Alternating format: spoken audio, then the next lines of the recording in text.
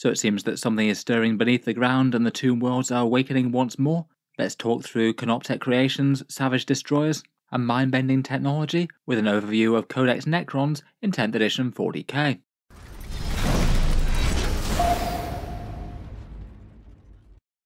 Hello and welcome back to Auspex Tactics, where today we're talking Necrons, and in this video I thought we'd go over the match play contents of the new Codex in its entirety, talking through all the new detachments and updated datasheets for the book.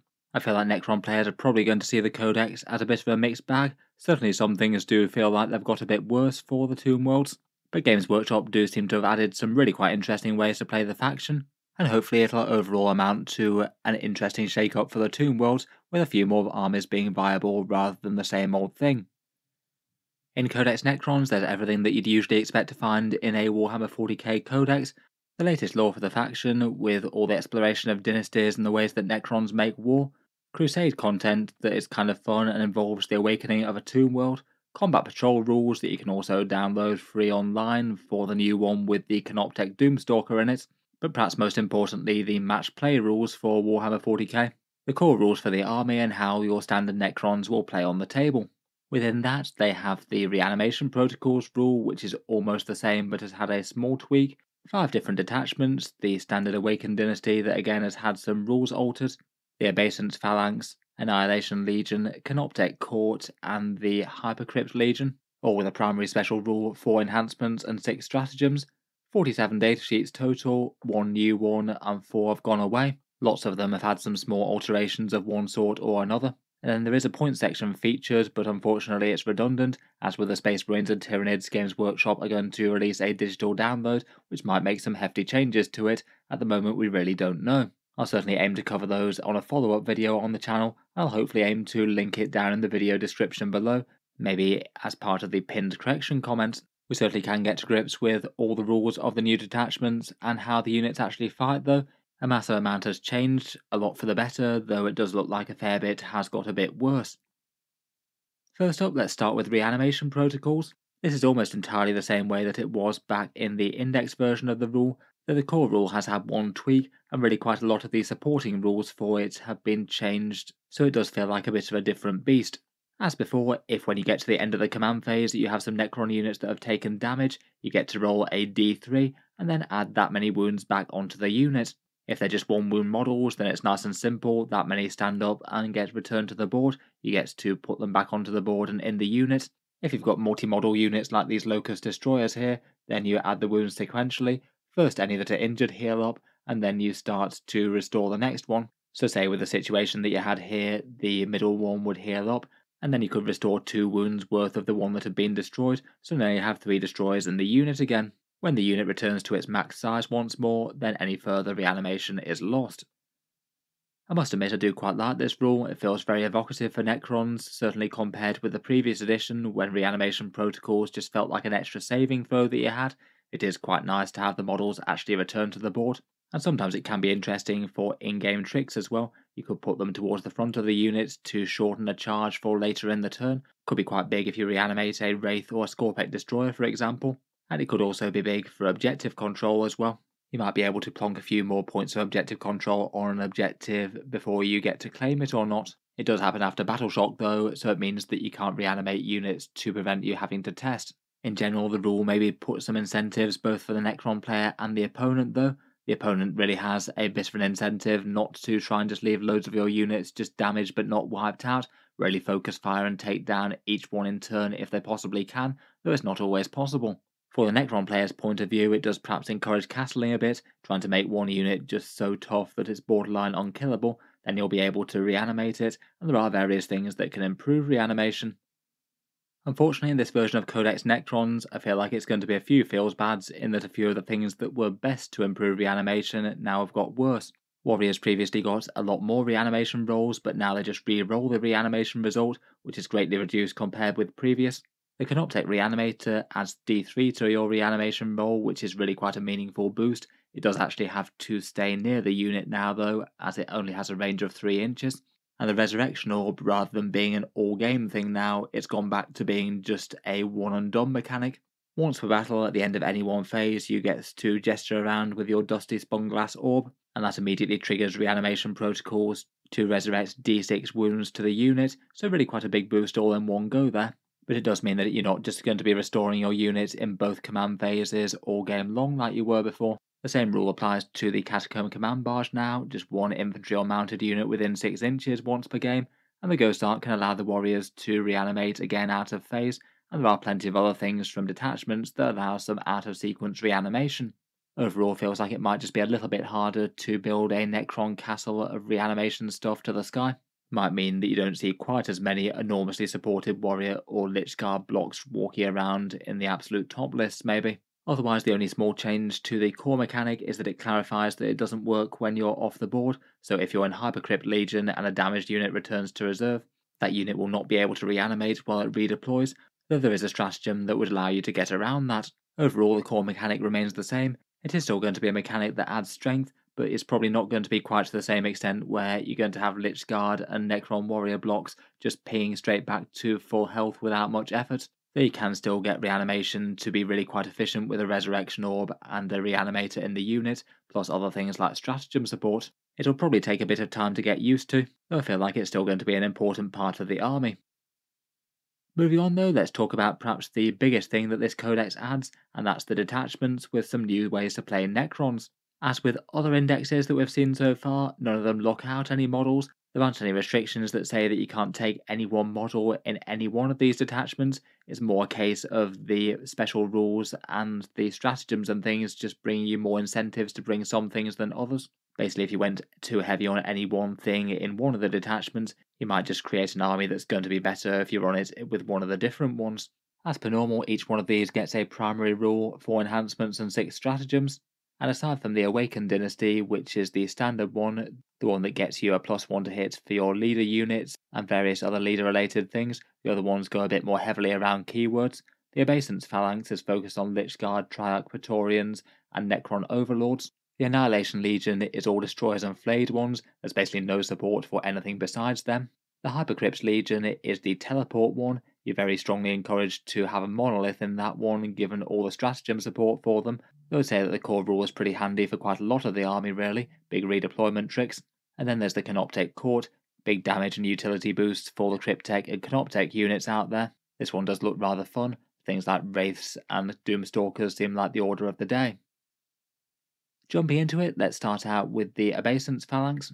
This one's the one that's focused around the Lich Guard, Triarch Praetorians and Overlords, so very much feels like the commanding elite of the Necron army. Not everything is just locked to those though, a few of the stratagems are a bit more general purpose than some of the keyworded detachments. Their primary rule I think is kind of fun. It's called Worthy Foes, and it also acts like a mini Necron Oath of Moment. In the command phase you get to nominate one enemy unit, and then any Triarch Praetorians, Overlord or Lich Guard units all get +1 to wound that unit. Really quite a handy damage boost there, that's going to be very meaningful, particularly if you're wounding on a 5 or a 6 or something. Overlord keyword units would mean anything that they're leading as well, so could get some big damage out of things like Necron Immortals or Gauss Reaper Warriors. It is definitely a lot more limited than Space Marines Oath, though I suppose it's not the primary army rule, and maybe a little bit less scope for focusing fire with loads of things unless you have something like a crazy Immortal gun line with loads of Overlords in or something. In general, it's going to be a bit harder to bring loads of units to bear on one unit if most of your damage dealers are kind of better in melee than at range, but should mean that you put the smackdown abnormally hard on one enemy threat per turn.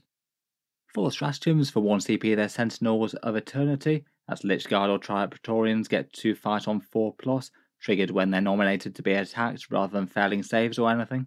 Like the rest of the places that crops up, I think it's kind of fine but not standout. Could get you some damage if the opponent's just about to wipe you out en masse. Perhaps particularly nice if you get hit hard by a fragile melee damage dealer and aren't likely to live to swing back. For 1 CP there's Suffer No Rival, Lich Guard or Triarch keyword units gain precision melee. Kind of situational, I guess occasionally you could snipe out a really important buffing character. A fair bit of the time though, if you're engaging a unit where you can't kill the squad, then you might get hit back very hard anyway. Though I guess against the right Tar Pit unit or Death Star type unit it could be big. For 1 CP there's Territorial Obsession. This one happens in your command phase, and again it's a Lich Guard or a Triarch unit.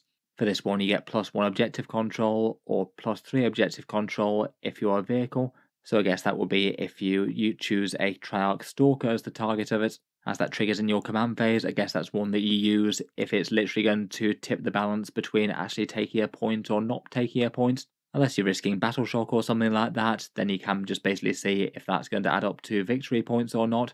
So just every so often it will be a chance to trade command points for victory points, though I'm sure they'll go entire games where it's not going to be relevant. Otherwise, for 1 CP, if you manage to slay the enemy warlord and your warlord is still alive to be the target of a stratagem, then you can use your time is nigh. For the rest of the game, the enemy will be -1 to battle shock tests or leadership tests for the entire rest of the game army-wide. That one's certainly going to be a bit random and scattergun, as battle shock always is.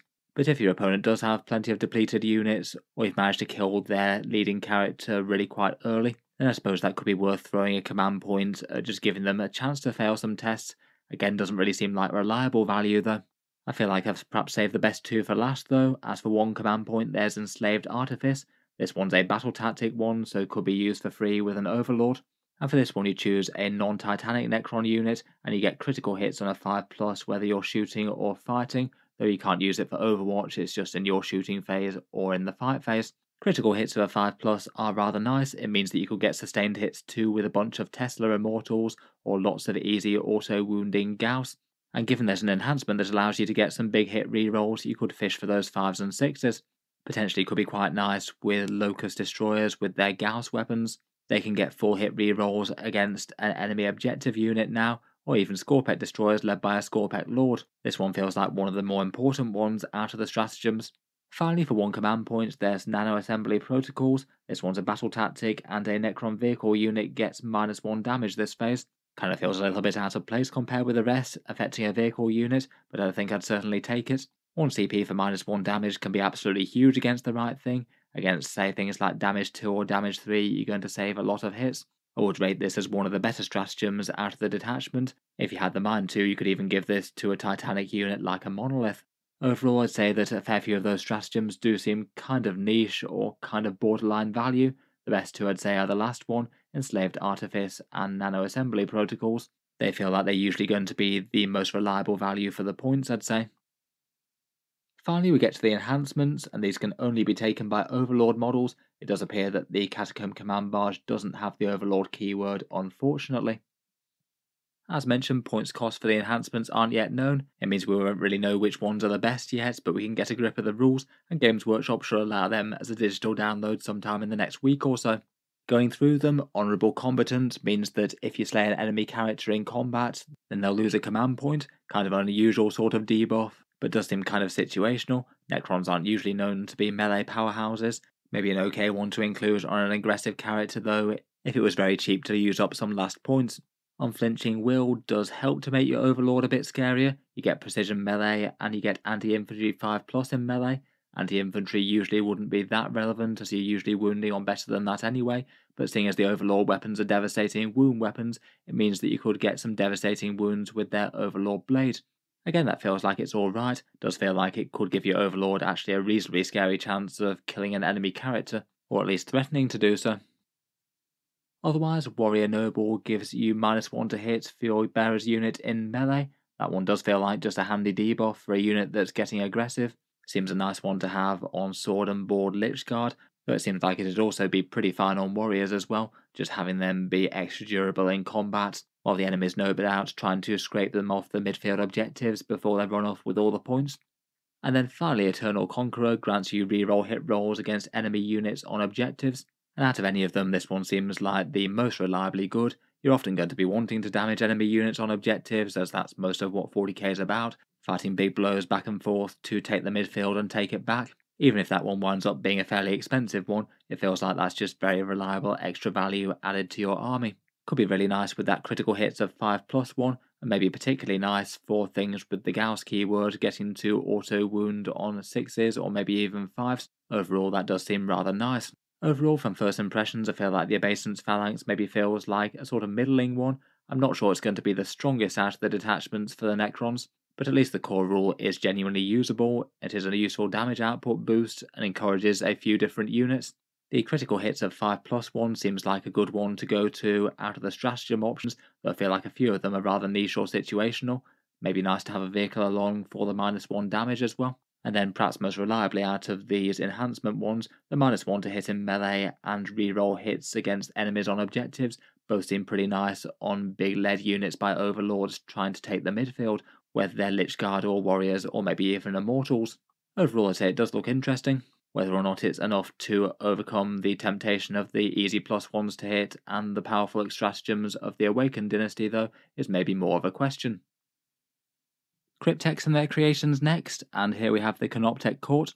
This detachment gives you some serious boosts and very powerful stratagem options for anything with those two keywords. The army's primary rule is one called the Power Matrix. It works kind of similarly to the Chaos Demons key rule, the one where they basically have to take objectives and establish dominion of the battlefield.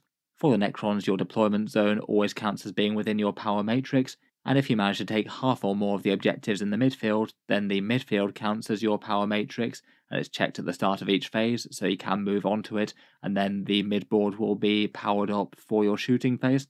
And the same goes for the enemy deployment zone. That's rarely going to happen though, unless the opponent lets you take their home field objective. Then the core rule buff, I'd say, is a very good one for these keyworded units. You just get to reroll hit rolls of 1 for Canoptek and Cryptek units all the time anyway, Power Matrix or not. And then for every unit that's within the Power Matrix, you get to fully reroll the hit roll. That really is kind of enormous, given that a lot of Canoptek things hit on a 4+. You've just gone from hitting half the time to hitting 3/4 of the time, and things might be even bigger if you have effects that go off on 6, like Gauss or Tesla. And the buff does seem like a very easy one to establish as well. The idea would be that you just move on to those objectives in your movement phase. Usually Necrons have some good presence in the midboard with loads of objective control. Power up the Power Matrix, all ready to go to town for damage in the shooting phase and fight phase. It feels like in a lot of games this should just equate to reroll hit rolls for those units pretty much most of the time. It's going to be good for all the obvious things. Doomstalkers will really like it, Wraiths will be good with it, and they've got a lot better in this edition. But it also applies to anything led by a Cryptek as well.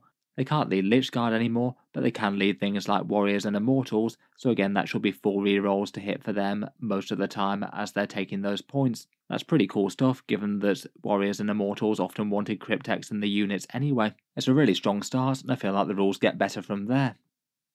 For the stratagems, for 1 command point, there's Curse of the Cryptek. This one's a battle tactic. You trigger this when an enemy slays a Cryptek with shooting or fighting, and then all the rest of your Canoptek units on the board, which you probably have a lot of in this, get +1 to hit and wound that unit from now on. It's not going to happen literally all the time, but I'd imagine in this formation you are going to be going fairly Cryptek heavy.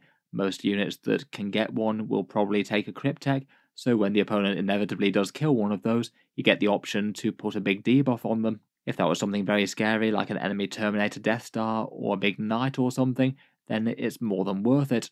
Could mean that that enemy unit is now sitting in the open and ready for a whole world of hurt. For 2 CP, there's Cynosure of Eradication, another battle tactic, so maybe one that's a bit more tempting to use with an Overlord's free one there. At the start of your shooting phase or fight phase, 1 Cryptek or Canoptek unit within your power matrix gets devastating wounds. I guess that could be kind of fun with maybe a unit of Immortals with a Cryptek and an Overlord attached perhaps. That could give you a whole load of Tesla fire, and hopefully get some devastating wounds as a result as they reroll wound rolls against things on objectives. Otherwise for 2 CP it's probably a little bit on the expensive side. I guess if you just need a pop-up damage boost and you desperately need something to die, this could be pretty good on just about anything with good volume attacks though, whether it's something like Warriors or a whole load of Wraith attacks. For 1 CP there's Solar Pulse. A Cryptek model nominates an objective within 18 inches, and then all friendly Necrons on the board get to ignore cover when they're targeting units on that point. I'd say that one's alright. It could help you out if you need to clear a bunch of things with high saves on a point that you're in cover. I guess perhaps nice enough if you're really focusing fire with a whole bunch of your army. Doesn't maybe feel quite as standout or as unusual as some of the rest though. Back to the really good stuff though, and there's reactive subroutines for 1 CP. This one's a reactive movement type mechanic. When the enemy ends a move within 9 inches of you, then you get to move your Canoptek unit 6 inches, so you could use that to backpedal from a charge or hide behind terrain or similar. This one has the potential to be truly game changing. You might be able to keep a unit alive that would have otherwise died to a charge. Movement shenanigans or threatening them in the enemy turn is pretty awesome.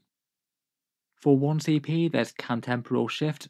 This one's a truly massive one that's often seen in play on Chaos Space Marine Forge Fiends.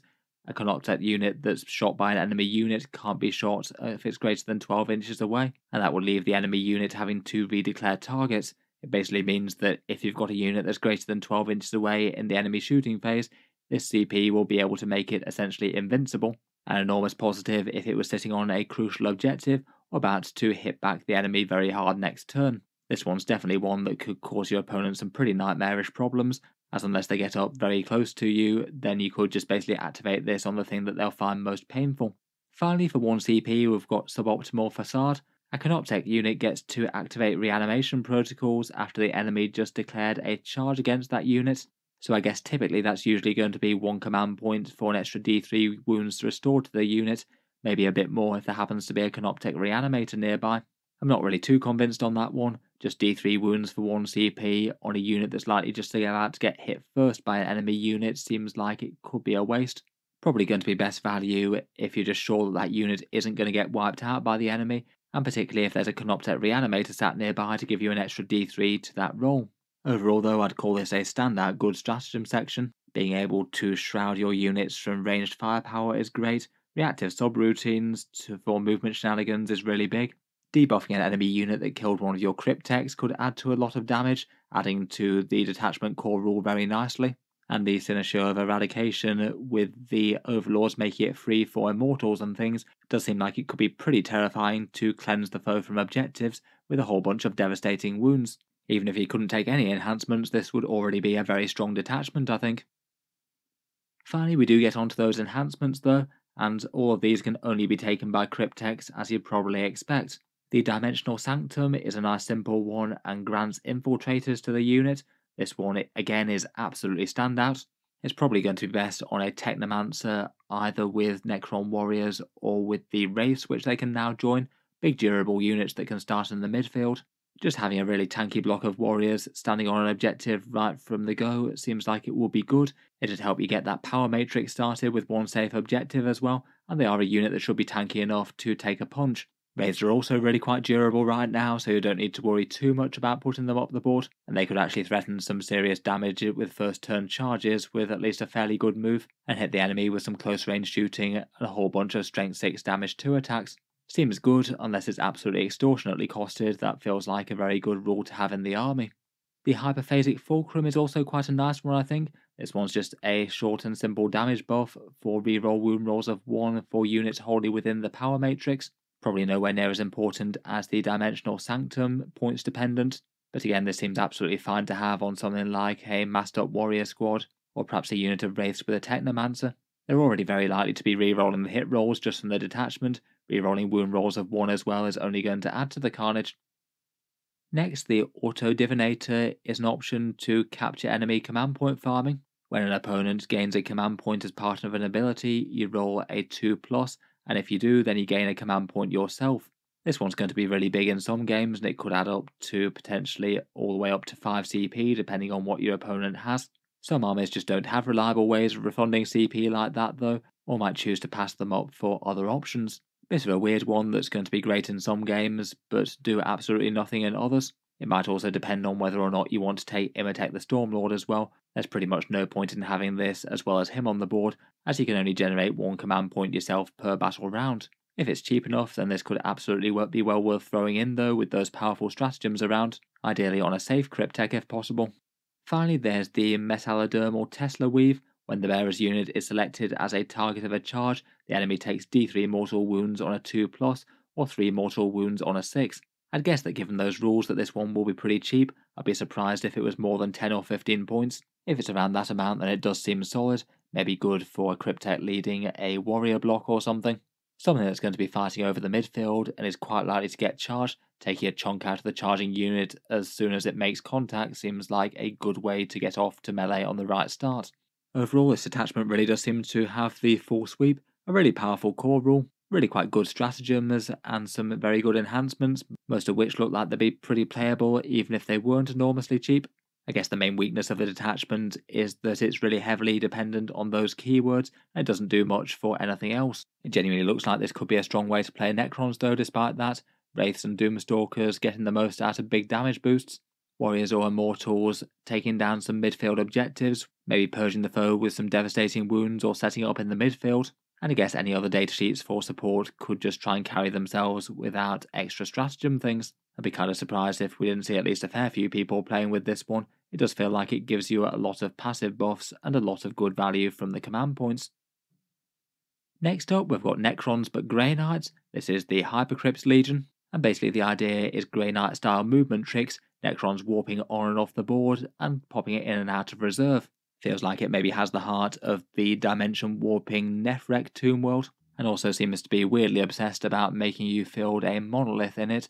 Most of the stratagems and even the core rule are really quite good for them. The detachment's primary rule is hyperphasing.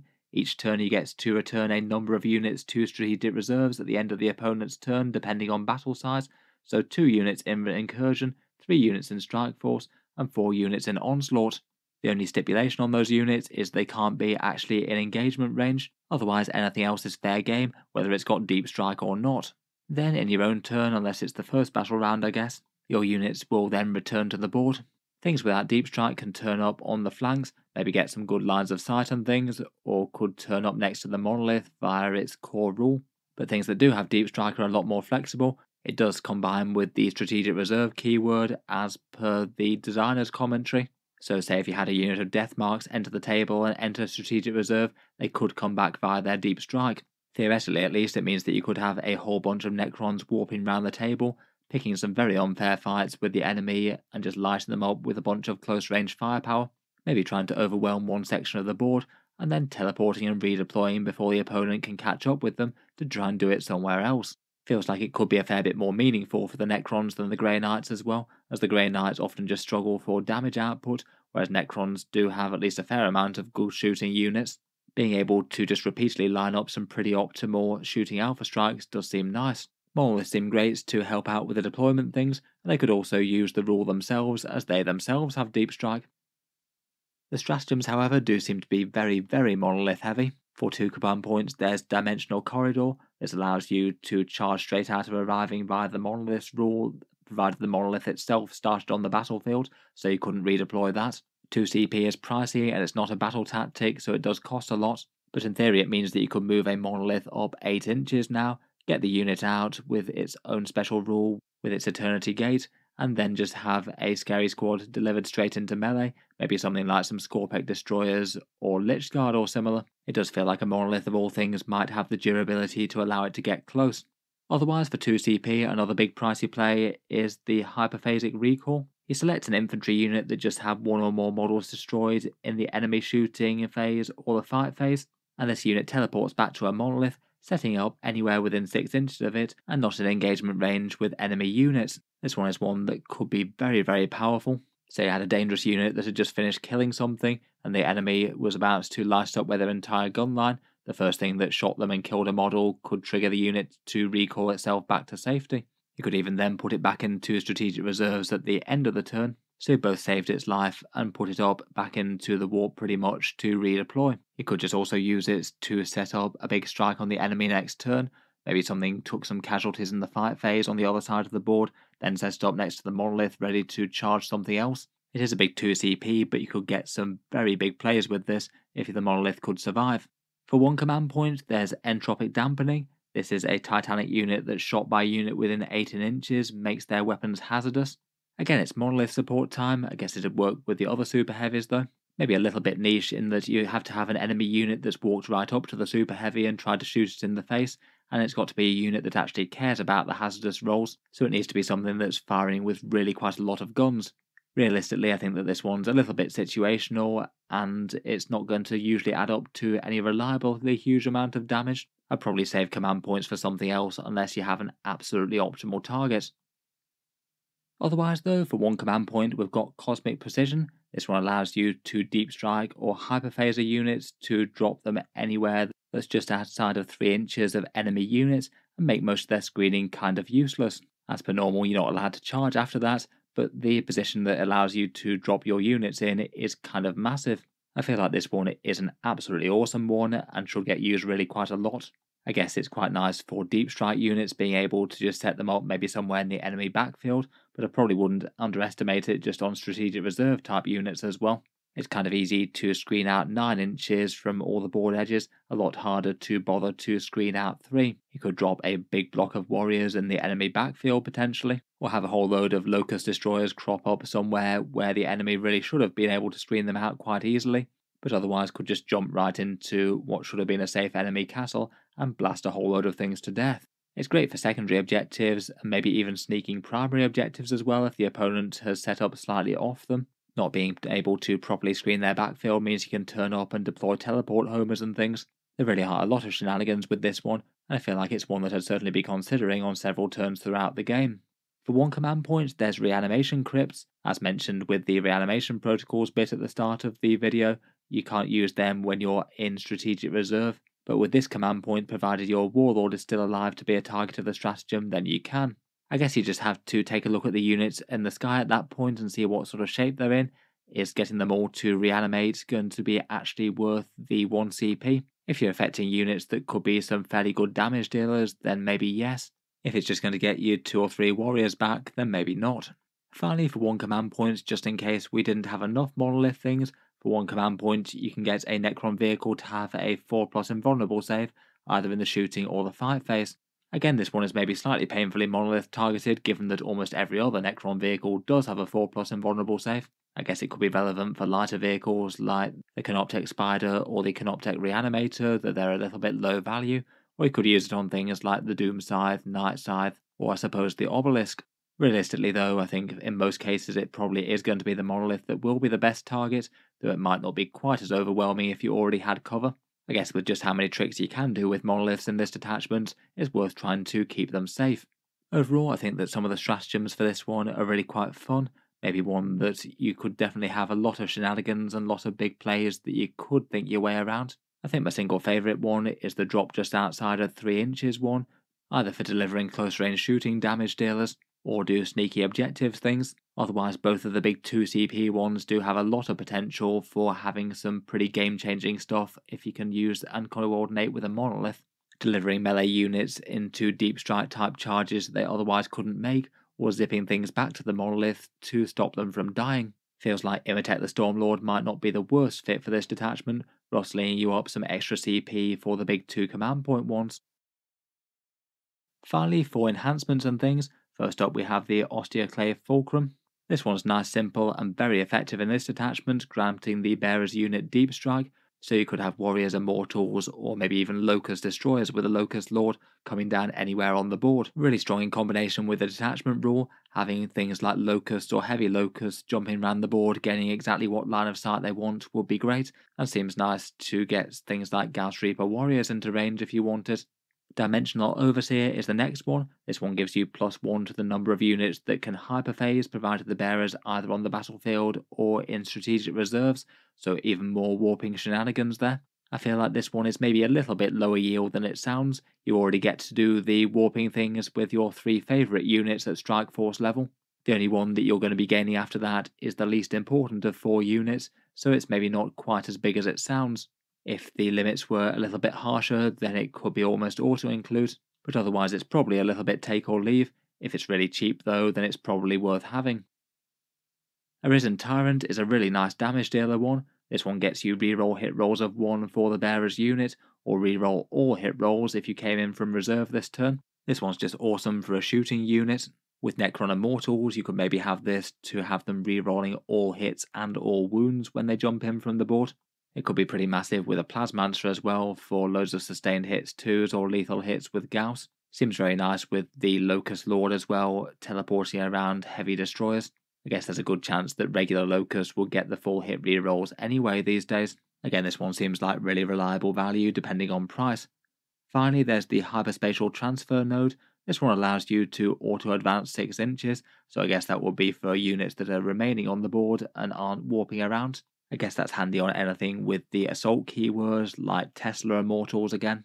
I guess similar to Grey Knights, you are going to need at least some on the board presence, otherwise you're not going to score any objectives. I'd say this one is probably okay if it's cheap. Again, I feel like this is one of the ones that I'm most positive about. I really do quite like the massive amount of redeployment that you can get with this, and I do think it's going to be more impactful than the Grey Knight rules really, given that Necrons can do some hefty damage at range, whereas Grey Knights tend to be more melee focused with power weapons, barring a few bits and bobs. So just repeatedly turning up at 9 inches away from the enemy isn't necessarily the biggest deal in the world, not when you have to make charges on infantry at 9 inches to get the damage output. Otherwise, I really like the big movement play stratagems. Does seem like you're almost going to definitely want a monolith in this one. I'd be quite tempted to have things like packs of death marks warping around the board, maybe with some locust destroyers or locust heavies going around the flanks, and make some good use of the enhancements on some of the biggest damage dealers. Definitely looks like a fun way to play Necrons in any case, and I feel like that could have some pretty good value for most more balanced Necron armies out there. Next up, and moving away from clever Necron trickery to the rabid desire to destroy all life, we have the Annihilation Legion. This one representing a destroyer cult, the pleasant Necron gentlemen who like to modify their limbs to give them big blades or big guns built into their bodies to hopefully destroy all the living because they're kind of annoyed at them for not having undergone a horrific biotransference and losing their souls and everything. Unfortunately, I must admit the rules for the Annihilation Legion do feel kind of half-baked. A lot of the actual destroyer datasheets did get a bit better in terms of their raw rules, particularly Scorpec destroyers, and the Locust improved quite a lot in my opinion. But I feel like this one might be a bit of a tough sell compared with Awakened Dynasty, even if you are going at least fairly destroyer heavy. The Annihilation Protocols is their core rule, and it allows you to reroll charges with the destroyers, and if the target of your charge happens to be below half strength, then you get +1 to the charge roll as well. I'd say that this one really isn't a particularly strong faction rule, it's only going to be relevant basically for the Scorpec destroyers and I suppose flayed ones as well.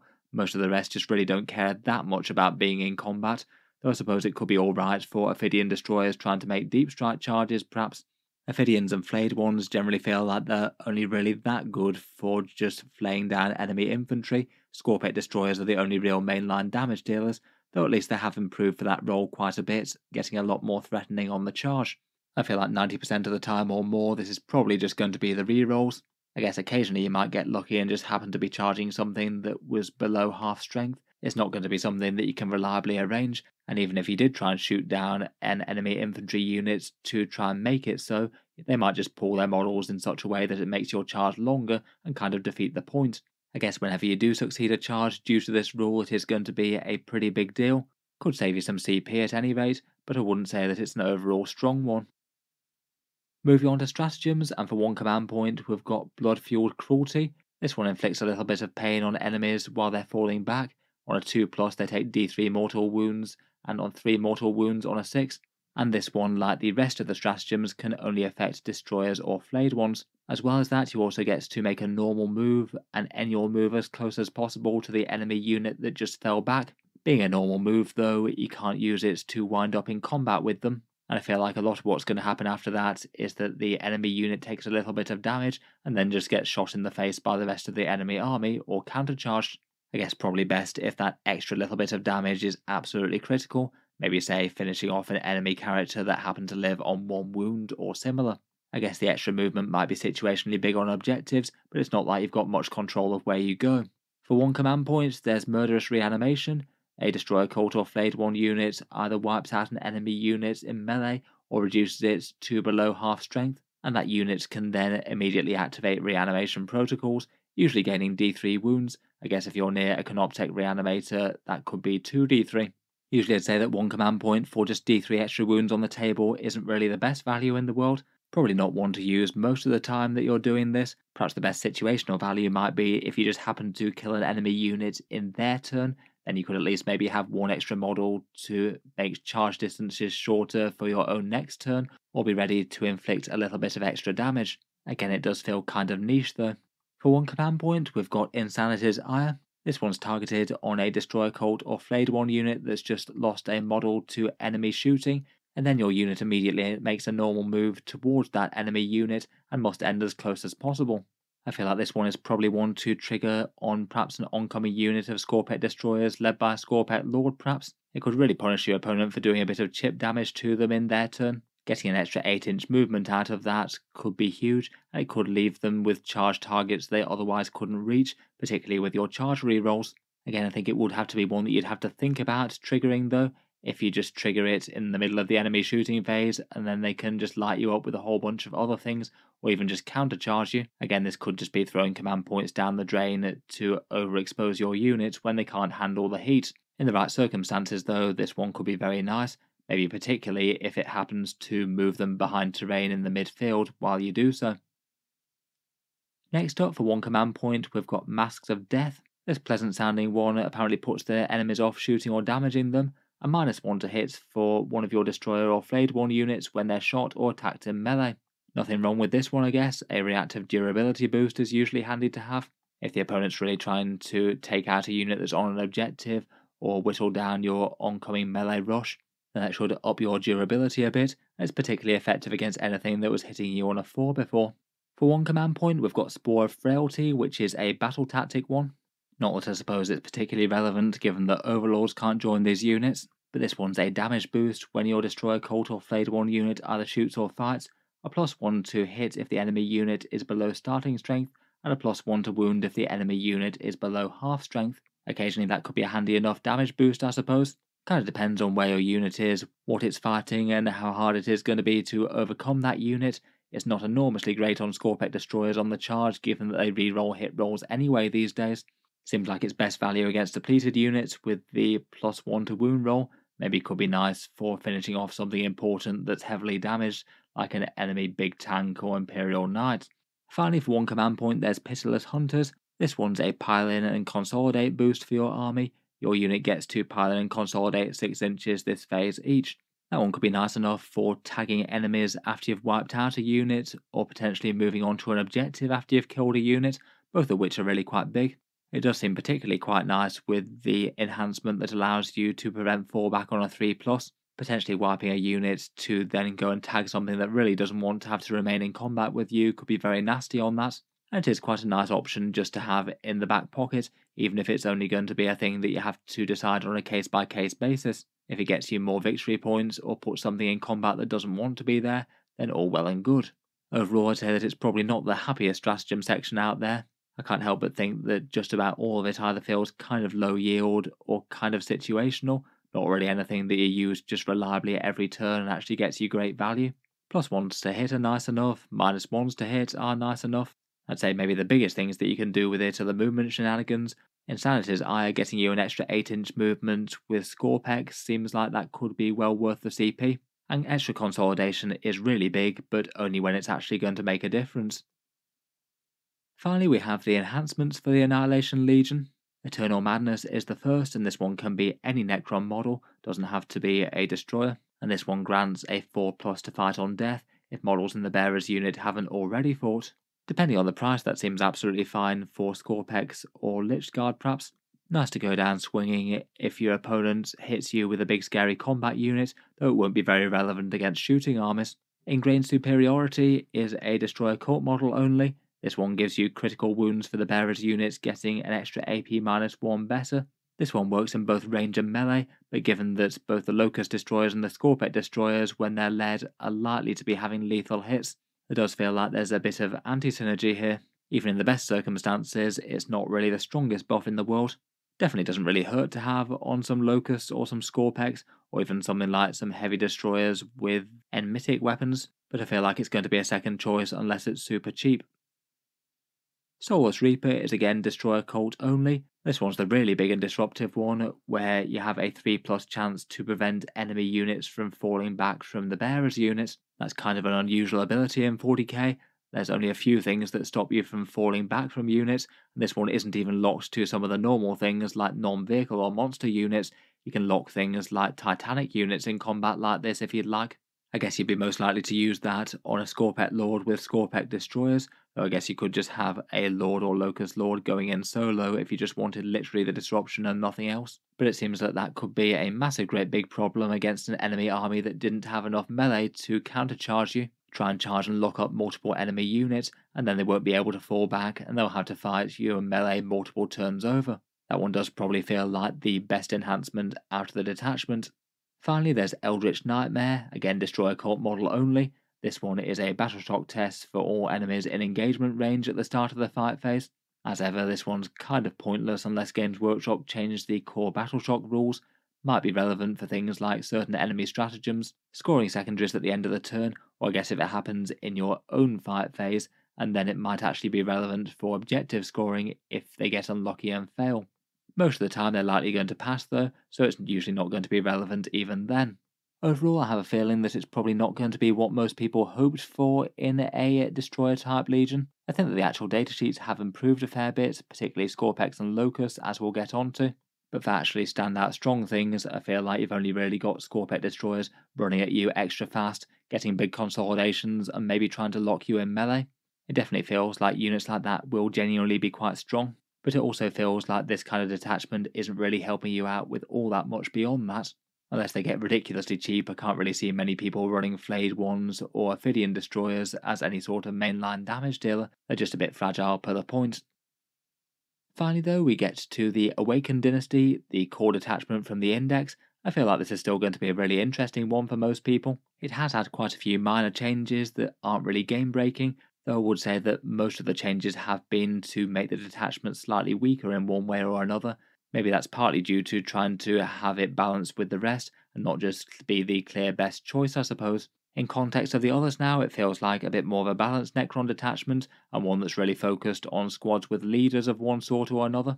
The core rule being their command protocols, where any unit that's got a character leading it gets a +1 to hit. Theoretically, depending on their original ballistic skill, that would usually be a 25 to 33% damage output boost, but given that quite a lot of Necrons have effects that go off on 6s, like sustained hits or lethal hits, realistically it's going to be a little bit less than that. It's definitely not bad though, given that Necron HQs bring some pretty powerful benefits of their own. Otherwise, it's also relevant for stratagems, several of which are better on units that have a character leading them, though unfortunately the Sovereign Coronal no longer counts enemies nearby as being led by characters anymore, so that won't allow you boosted access to the stratagems for things nearby that. Overall, I still think it's a strong faction rule though. And in the Codex, at least one more unit got a bit more relevant for Awakened Dynasty. Now you can attach a Technomancer to Wraiths, and this detachment would have them with a +1 to hit, as well as the 5+ Feel No Pain save they'd get. Going through the stratagems, and first up we have the Protocol of the Eternal Revenant, slightly tweaked from the Index. This is the one that when an infantry character is slain, you now pay 1 command point and the character gets up at the end of the phase, no questions asked, with half its wounds remaining. You can only use it once per character per battle, but it's still really quite a big one to basically guarantee that the character survives, should at least get one more turn of big damage dealing in, or might survive to hold an objective or something. The change to this one was that it usually didn't actually technically happen at the end of the phase, though it seemed like that was the intent given that every other rule in 40k tends to work that way. Now though, there's no chance of your Necron Overlord just getting up from the dead and then just suddenly getting shot down by the next thing in the gun firing queue. This one's still pretty strong I think, saving a character for 1 CP is nice. For 1 command point, there's Protocol of the Undying Legions. This one activates Reanimation Protocols for the unit after they've lost a model, and you get that boosted to a D3+1 wounds back if there's a character leading the squad. I think that one's usually going to be fair enough value, maybe particularly nice for a squad of Immortals where the wounds that you're reanimating will be quite valuable ones. And it's going to be a lot more valuable if the unit in question is next to a Canoptek Reanimator, getting an extra D3 wounds on top of that. If it's the difference between a squad surviving to reanimate the next turn as well, then you're potentially getting even more value. Next, for 1 command point, we've got the Protocol of the Hungry Void. This one's a battle tactic, so it's good for Overlords. You get +1 strength and an extra pip of AP in melee if there's a character there. It could lead to strength 5 warriors with AP -1, or maybe strength 7 wraiths with AP -2. Against some targets, that is going to make some pretty meaningful differences in combat.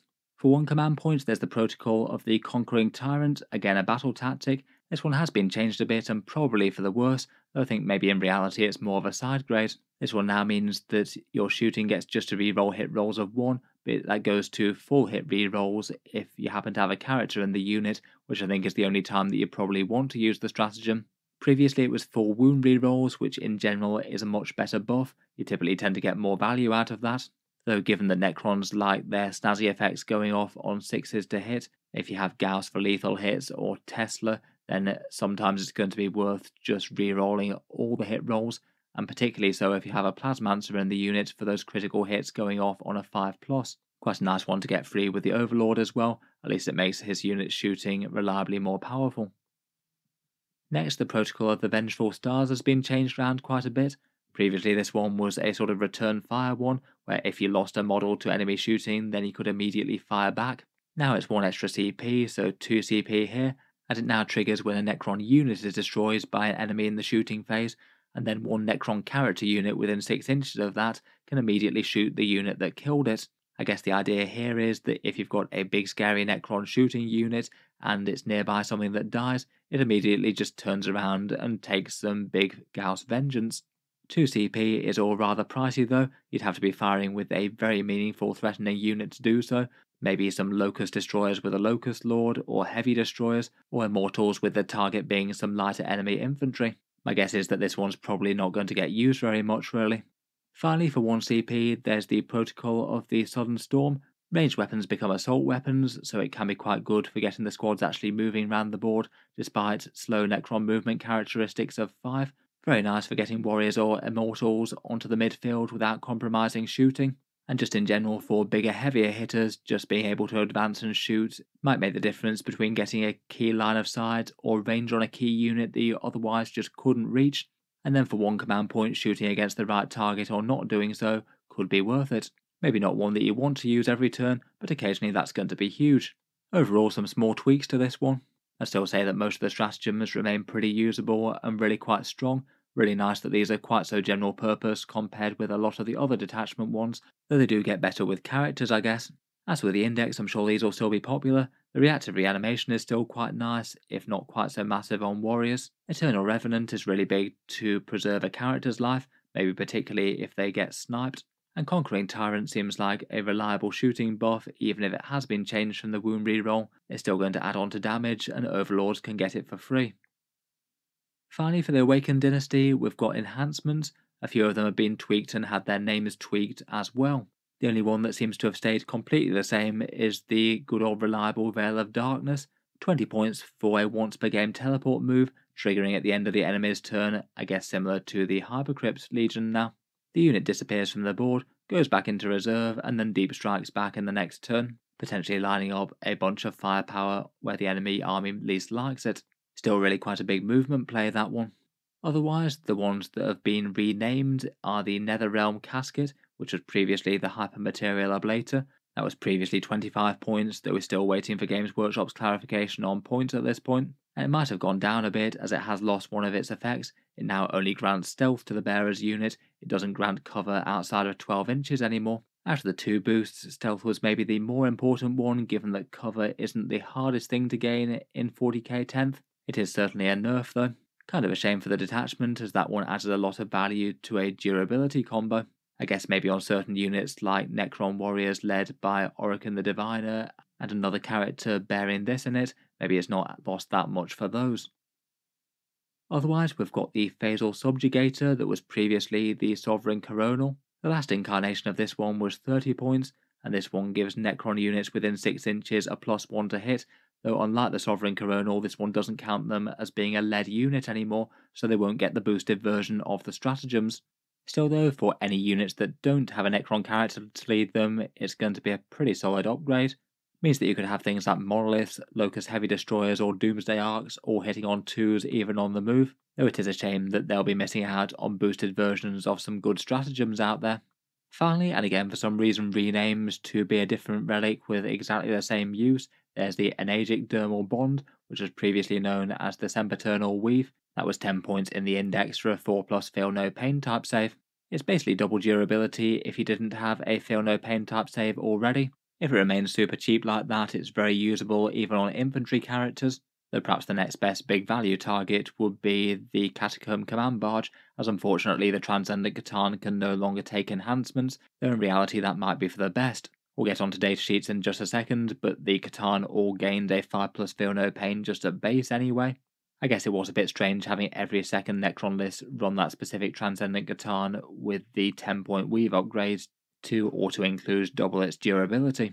Overall, I guess technically 3 of these did get some nerfs in one way or another, but I feel like still literally every one of these 4 is still very playable and strong. Even if they remain the same points cost, I'm sure that lists will still be taking them, and they might get some slight reductions given that their abilities have gone down for some of them. Overall, I feel like broadly, if you liked the Awakened Dynasty before, then you'll still like it now. It's not really changed that way in the important ways, has had a couple of side grades and one upgrade with the characters resurrecting at the end of the phase. For a lot of people's armies without the specific models needed to make the other detachments work in a big way, then it's still going to be the go-to for a lot of people. I still think that it's going to be strong in comparison with the rest. Obviously it's very early days and first impressions at the moment, depending on what Games Workshop charges points for which units could really swing the power in favour of one or the others. But given if the units kept the similar sort of points cost to what they had now, I feel like the Canoptek Court seems to just stand out strong literally all around, and besides that I feel like the Hypercrypt Legion and the Awakened Dynasty really have some big selling points. The Obeisance Phalanx I think has some interesting stuff, though maybe just feels like it has overall less to add compared with the rest of these. And aside from fast rush Scorpex and a crown that makes you not want to fall back very much, the Annihilation Legion I think is sadly lacking, and probably still to the extent where if you're playing destroyer heavy Necrons you might still be tempted to pick up the Awakened Dynasty instead. Guess we'll see how things go though. It might be fun to take a look at one or more of these in their own video at some point in the future. That's very much only half the story though, as Codex Necrons has had really quite a lot of datasheet changes. Some buffs, some nerfs, and some flat out added or removed. Just for a few of the general trends of the army, the battle line units are the warriors and the immortals still, so you can take more of those if you'd wanted to, though I think it's going to be a rare list that really wants to take more than 3 units of each. Maybe if you're doing some sort of funny immortal damage dealing spam, led by a bunch of Crypteks or something in Canoptek Court. Otherwise, general things for Necron attacks, gauss means lethal hits. Feels like about the most appropriate use of that rule as it chips away at everything out there, dissolving the foe at a molecular level. Tesla gets sustained hits too, so big arcing 6s get lots of stack saves on the enemy with AP 0. The particle weapons generally get devastating wounds, and vehicle quantum shielding is still currently represented by 4+ invulnerable saves that you get on most of the vehicles besides the flyers and the monolith and a few others. Otherwise, leadership for the faction perhaps remains surprisingly low. Standard Necron units tend to get a leadership of 7, so are fairly easy to confuse their subroutines or whatever unless there's a noble around. Plenty of the leader characters with a bit more sentience have 6s. Canoptek units are down to leadership 8, so they can't be relied on objectives when they're damaged really. For the most part, the army generally tends to be fairly slow and ponderous without enormous amounts of super zippy units. Though in the Codex update, a few things gained +1 to their movement characteristics, a lot of the things that sort of move mid-level, say like Scorpec destroyers or wraiths. Otherwise, I thought we'd talk through datasheets that have either gone away or been added in, and then just talk through a few of the really biggest changes for the datasheets and go through them all one by one with what's changed specifically. First up, as Games Workshop had previously teased, the number of datasheets has dropped a bit. There were 50 and now there's 47. They have added in a different datasheet for the Overlord with that new fancy Translocation Shroud. He has got his own datasheet, but it does mean that 4 of the older Necron models have been retired. It looks like a chunk of the Finecast characters have gone away and will likely go to Legends, so that's Amrakir the Traveller with his immortal buffs, Nemesis Zandrek and Vargard Oberon as the pair, and the regular Necron Lord on foot. Kind of a shame for him seeing as he is an absolutely classic miniature. It just seems a bit odd to have the standard Necron lieutenants basically mothballed. It just feels like he should have been a fairly high priority one to get a release, particularly as Games Workshop has released rather a lot of Overlords, and things like Primaris lieutenants have got a fair bit too much representation compared with what they need. I feel like the Finecast characters were generally kinda niche and not run all that much, though obviously people have absolutely great love for their lore. Maybe they'll return at some point in the future. But maybe the biggest competitive hit for the Necrons is the standard Lord. He was a nice cheap way to get a leader character in a unit, a little bit of extra movement plus a resurrection orb. I guess it's going to be an Overlord if you want the resurrection orb now, which might be a bit awkward if you've got more than one on the board and you don't need them for the battle tactics as you can only use that once per turn.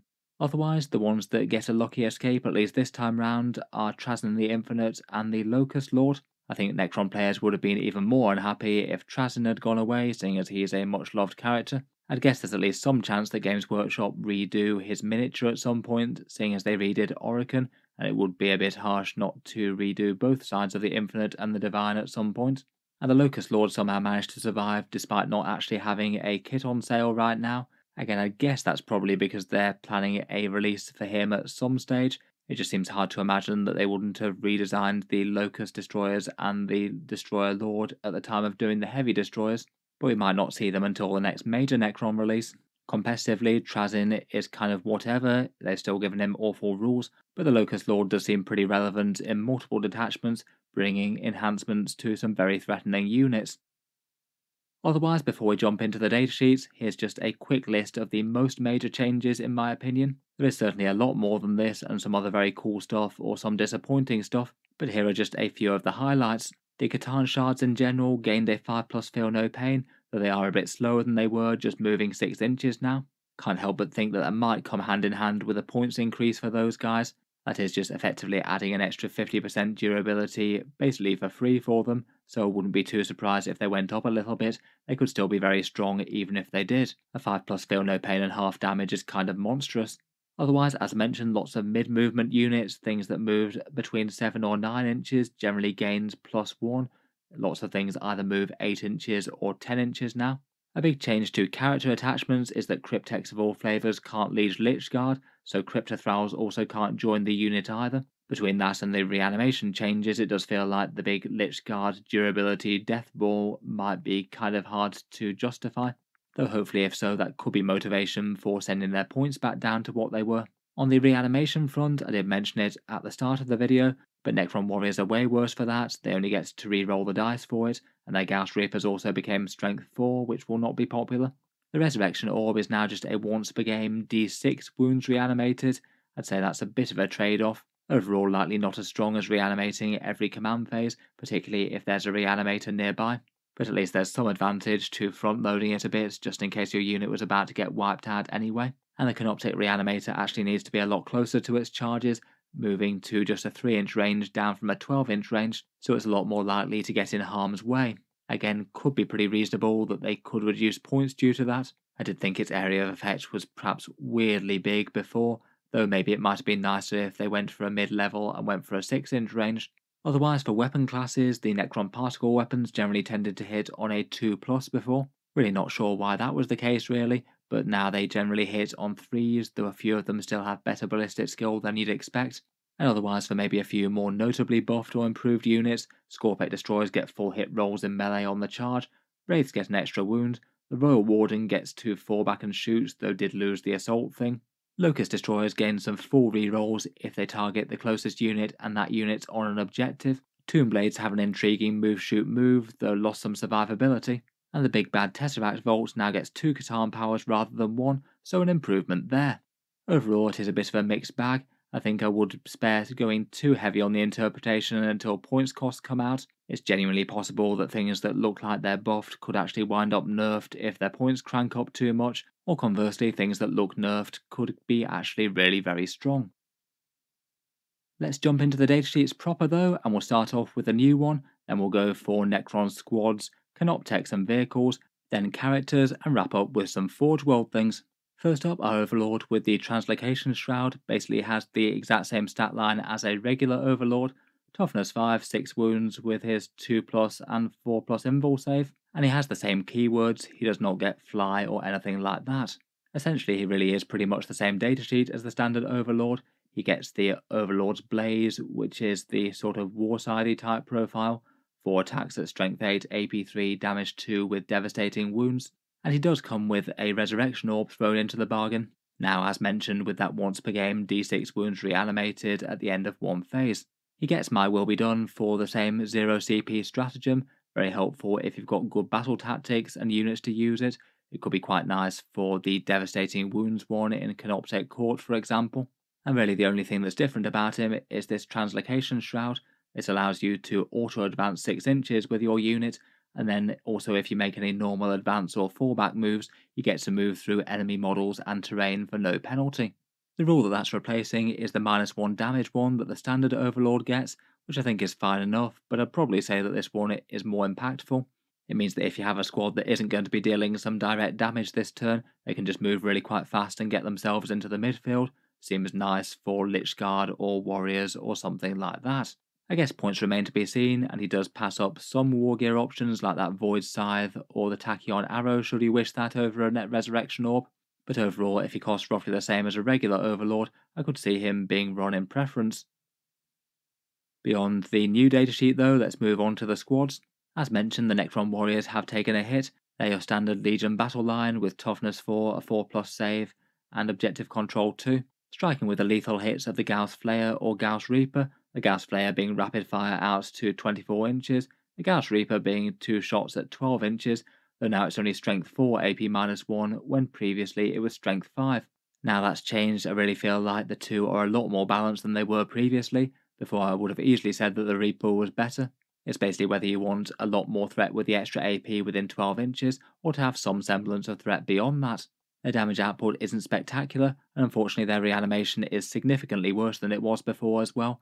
You now just get to re-roll the reanimation rolls, so that's usually going to average you 2.3 wounds worth of Necrons returned, and that is massively less than the previous used to be. If you're on an objective, previously you were averaging 5 wounds returned every single time you reanimated, and that could be including reactive reanimations and things. Overall, the unit certainly is weaker. Hopefully Games Workshop might have mercy on them and drop their points by a little bit. I think they could credibly go down to at least 10 like that. I guess the Necron Warriors being reined in might leave a bit more room for the Immortals. Their previous points cost was 70, though we don't know what it is now yet, and you get between 5 and 10 in the unit rather than the 10 to 20 of the Warriors.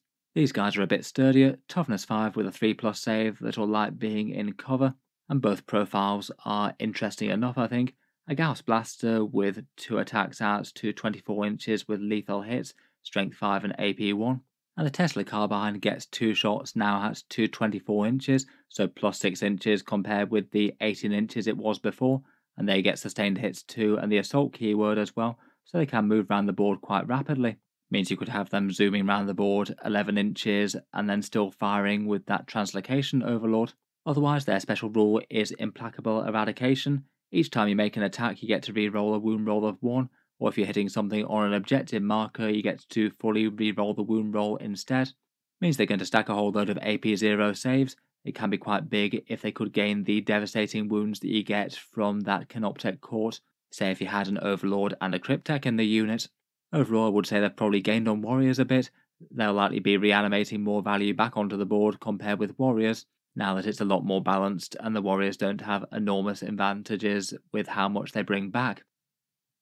Next up we've got the Lich Guard, which prior to the Codex were 115 points per 5, more usually fielded in bricks of 10 though, for 230 for 10 of them, usually with maximal support. The Necron Elites are really quite tanky, 2 wounds at toughness 5 and usually fielded with the Hyperphase Sword for a bunch of strength 6 and AP 2 attacks, which also gives them the 4+ invulnerable save from their Dispersion Shield. They do also have the more damage dealer option of the War Scythe, with fewer attacks at strength 8, AP 3 and damage 2, plus devastating wounds. Realistically, I feel like that might be less far behind than a lot of people would imagine, but typically for Necrons durability tends to win out. Lich Guard have taken some heavy nerfs though. They can no longer be joined by Crypteks, so you can't get things like the 5+ feel no pain from the Technomancer, which is very sad for them, and their core rule with the -1 to wound when you've got a character in the unit.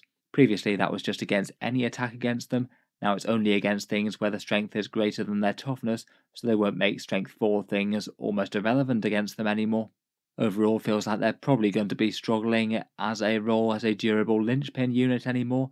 I feel like they can't just laugh off most damage output in the game and then grow back with reanimation.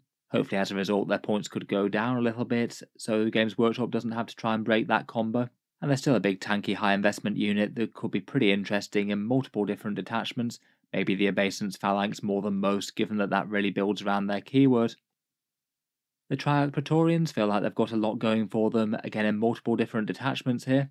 Obeisance helps them out, and it could be fun warping on and off the board with the Hypercrypt formation. They did seem to be seeing some competitive play already. They're quite nice infantry skirmishers with the Particle Casters and the Void Blades.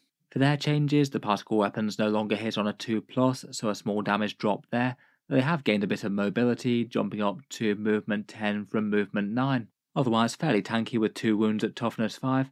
They've got the choice of the more anti-infantry Void Blade and Particle Caster, or a bunch of strength 5, AP 2 and damage 2 attacks from the Rod of the Covenant in shooting and melee. And for their special rules you get to reroll charge rolls, which I guess is okay at giving you a little bit more reliability getting in from deep strike, and then you can also fall back and charge as well, so they're hard to pin down. Not being able to be led by any leaders though is a bit of a disadvantage. It does limit a few synergies that they could otherwise have. Next up, we've got the Sinister Death Marks, the same sort of profile as an Immortal, with 1 wound at toughness 5, and their digital points before the Codex were 13 points per model, so 65 for 5 of them. These guys are a really nice cheap units to deep strike in and do secondary objectives, and then threaten some actually genuinely credible damage. They each get a shot at Strength 5, AP 2, Damage 2, with the Precision keyword and Ballistic Skill 3 even on the move.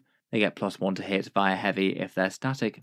They can do a kind of fun ability to intercept some enemy reserves, to jump in and get a round of shooting at them after the enemy is set up. I guess occasionally that could cause your opponent problems if they want to bring something really quite fragile onto the board, maybe a lone character deep striking. In any case, at the 13 points that they were before, I felt like they were quite an efficient unit. Cheap secondary things and a little bit of damage. And if you're playing the Hypercrypt formation, they seem like a pretty ideal unit. You could have big units of them just jumping around the board and then disappearing after they've killed their target, only to appear anew to shoot down the next one. I guess Strength 5 might limit their potential a bit against really tough stuff though.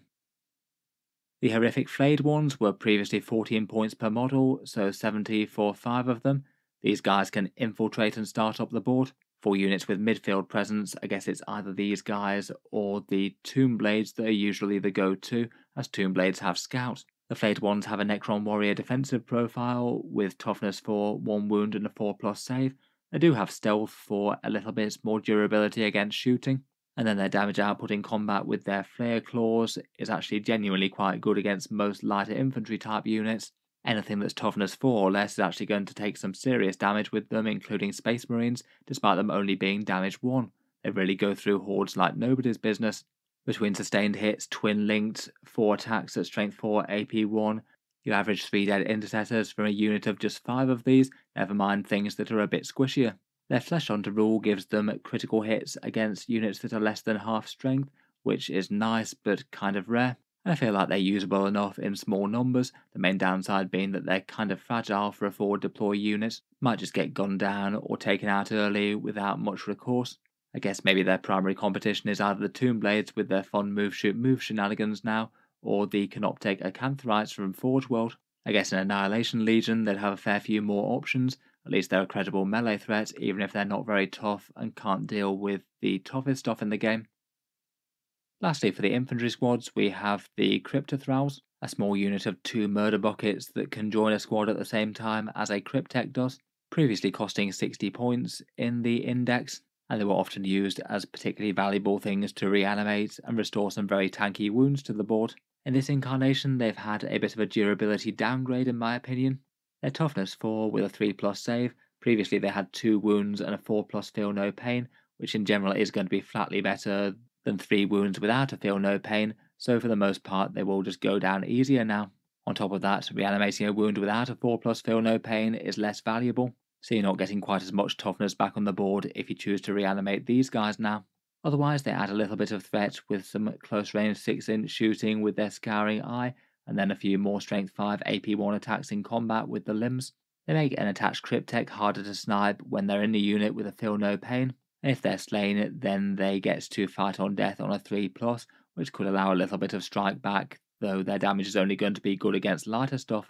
Honestly, I can't really see a lot of people taking these if they do remain at 60 points. I'd hope that they'd go down a bit to reflect their new toughness, and the fact that they won't be able to be joining Lichguard blocks anymore as the Crypteks can't. Next up we have the Tomb Blades, which got some of the biggest changes out of the datasheets. Pre-Codex they were 80 points for 3 of them, and people often use them as scouting outriders as they have Scout 9 inches, just to get some presence on midfield objectives and be in a position to do secondaries if needed. They move 12 inches, have a toughness 5 with a 4+ save, and 2 wounds, so maybe aren't enormously tough per the cost, but it does look like they're going to be more fragile but also have more shenanigans. First up, they've lost the -1 to hit that they had, so that will definitely make them easier to wipe out, and their shield veins are now more of a choice. Previously you got them for free and they just upgraded the save to a 3+, so they were essentially auto-include. Now if you do take shield veins then you lose some movement, you drop down from 12 inches to 8-inch move, and that's really quite a lot less, so much so that it might be tempting just not to take them, unless you're just having them hover around and pinging in and out of cover for small amounts of damage at longer range. Otherwise they can regain a -1 to hit at range only with the Shadow Loom, They have to weigh that up versus the Nebula Scope that gives them ignore cover. Previously the Shadow Loom was a 5+ invulnerable save, and I think genuinely it is a fairly even trade-off between those two now. They're both quite good. I think I might be more tempted by the -1 to hit, but I could see the advantage of the other one.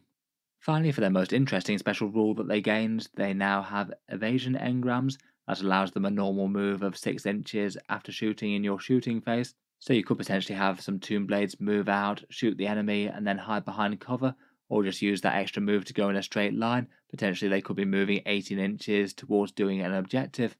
Otherwise, they've got a choice of guns between the Particle Beamer and Twin Gauss or Tesla. I genuinely think that they're kind of well balanced and aren't the biggest deal in the world which one you go for out of those. Just very slightly different flavours of infantry killing. I guess having move, shoot, move, you might be a bit more tempted by one that's got 24-inch range, just to make sure you can actually shoot. Overall, lots of changes to those guys. Could be interesting to have scout up, and then move, shoot, moving to try and be on objectives while staying safe, and just be a bit of a nuisance for the opponent to have to move up and try and deal with if they want to take the objectives. Next up, to perhaps one of the more improved units in the Codex, are the Canoptek Wraiths. Unless these guys have gone up by loads, these are looking good. Melee murder machines that were previously 110 points for 3 of them. They move up the board with 10 inches now rather than 9. They're genuinely quite tanky with toughness 6, a 3+ save, and a 4+ invulnerable, and they've gone up from 3 wounds to 4 wounds, which is big.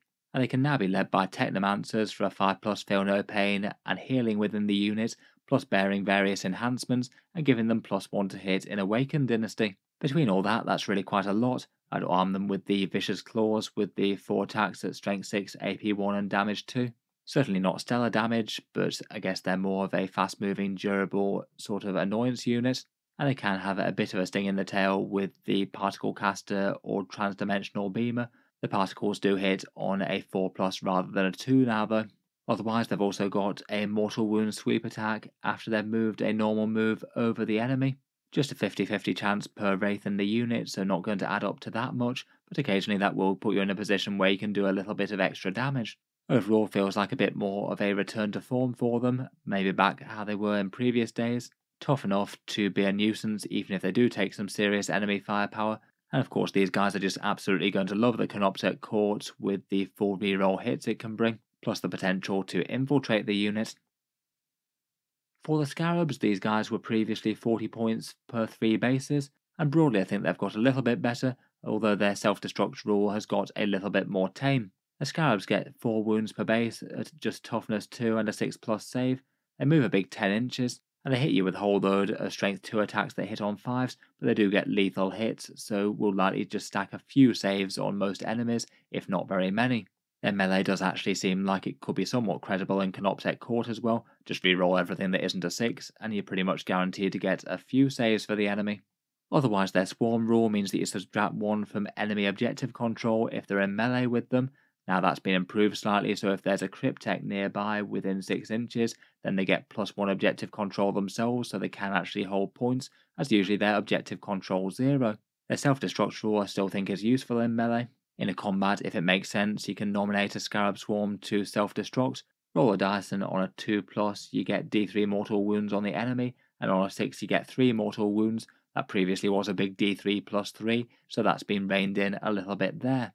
Overall still seems good. If they're still 40 points, then that's a nice screening and utility unit. Even at objective control 0, it means they're fairly ideal for doing secondary objectives, never mind potentially messing with folks on primaries, which particularly if you're in the Canoptek Court and there's loads of Crypteks about, then maybe you could do that a bit more credibly. Next we've got the Locust Destroyers. These were 30 points each before, and you could take them in squads anywhere between 1 and 6, just provided you don't take specifically 4 or 5 of them. They're toughness 6, 3 wounds with a 3+ save. They now move 8 inches with fly, though they do have the mounted keyword, which means they're going round things like ruins, not just ghosting through them. And they're armed with a fairly fearsome Gauss cannon, 3 shots at strength 5, AP 2 and damage 2 at 24-inch range, all with lethal hits. Generally very nice at killing Space Marines. Lethal hits will still mean that they're a threat to tougher things out there. Their main improvement is that their rerolls have got a bit better. They previously had the rule where if they were shooting at the closest enemy, they get to reroll hit rolls of 1. Now they get the further boost that if that enemy is on an objective marker, they get to reroll all hit rolls. That is going to be a bit situational as to whether or not that can get lined up, but it definitely combos rather well with lethal hits. If you were going to be wounding on a 5 or a 6, then you could just reroll everything to get as many 6s as possible and just drown the enemy and auto wounds. Overall, I think that these guys are shaping up to be interesting. They feel like they make very good use of the Hypercrypt Legion and also could be interesting for that criticals on 5+ ability of the Obeisance Phalanx. Potentially could save yourself points on the Locust Lord there. Their bigger brothers are the Locust Heavy Destroyers, pretty much the same idea but 4 wounds rather than 3. They generally are a little bit less durable per point though, given that these guys cost 50 and the other ones 30 previously. They also gained the 8-inch move along with the regular Locusts, and they have the choice of the Enigmatic Exterminator, 6 shots with another 6 at 18-inch range, at sustained hits 1, strength 6, AP 1, and damage 1. They have the heavy keyword and get to reroll wound rolls of 1 against anything that isn't a monster or vehicle. Previously that was just infantry. Otherwise there's the big and utterly terrifying Gauss Destructor, just the 1 shots to 48-inch range with a massive strength 14, AP 4, damage 6, again heavy, and that one has lethal hits.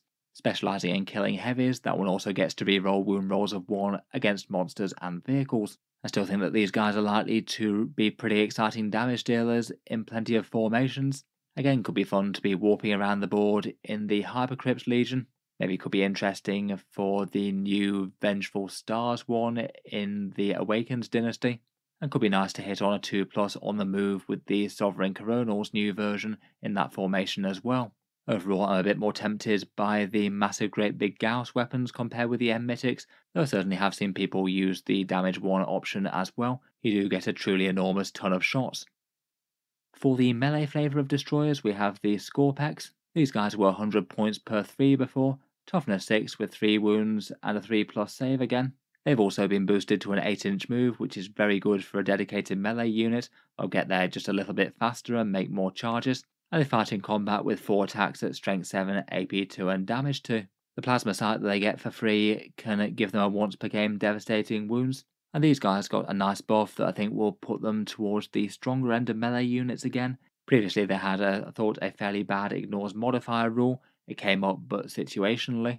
Whereas now they get Whirling Onslaught, which is reroll hit rolls of 1 just in general, and then reroll all hit rolls on the charge, so effectively a big 33% damage output boost there very reliably.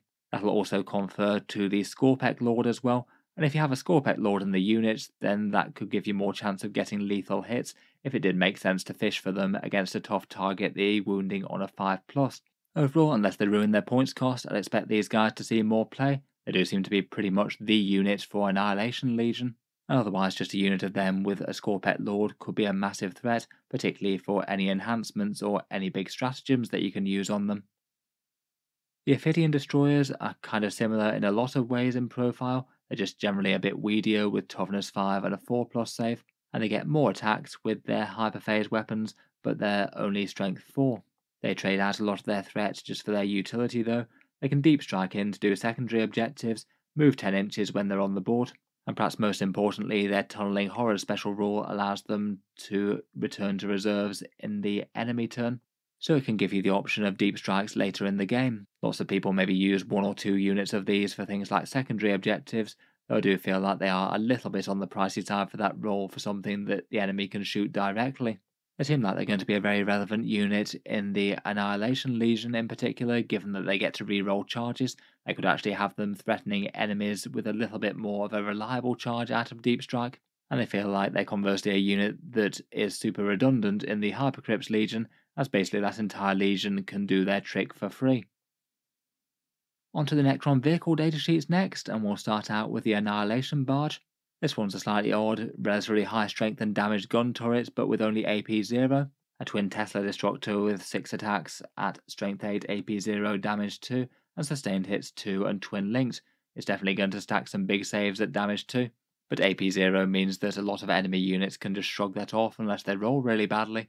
Otherwise you get to back that up with either a Tesla or Gauss cannon on the hull, and I'd rate the vehicle at kind of medium durability, toughness 8 with 9 wounds but a big 4+ invulnerable save, and the only major datasheet change here is that it moves 10 inches rather than 9. Its special rule is that Malevolent Arcaning one. It means that any unit within 3 inches of its first target on a 5+ will take an extra d3 mortal wounds. Overall, I'd say it's kind of alright, maybe not one of the things that people most tend to gravitate to.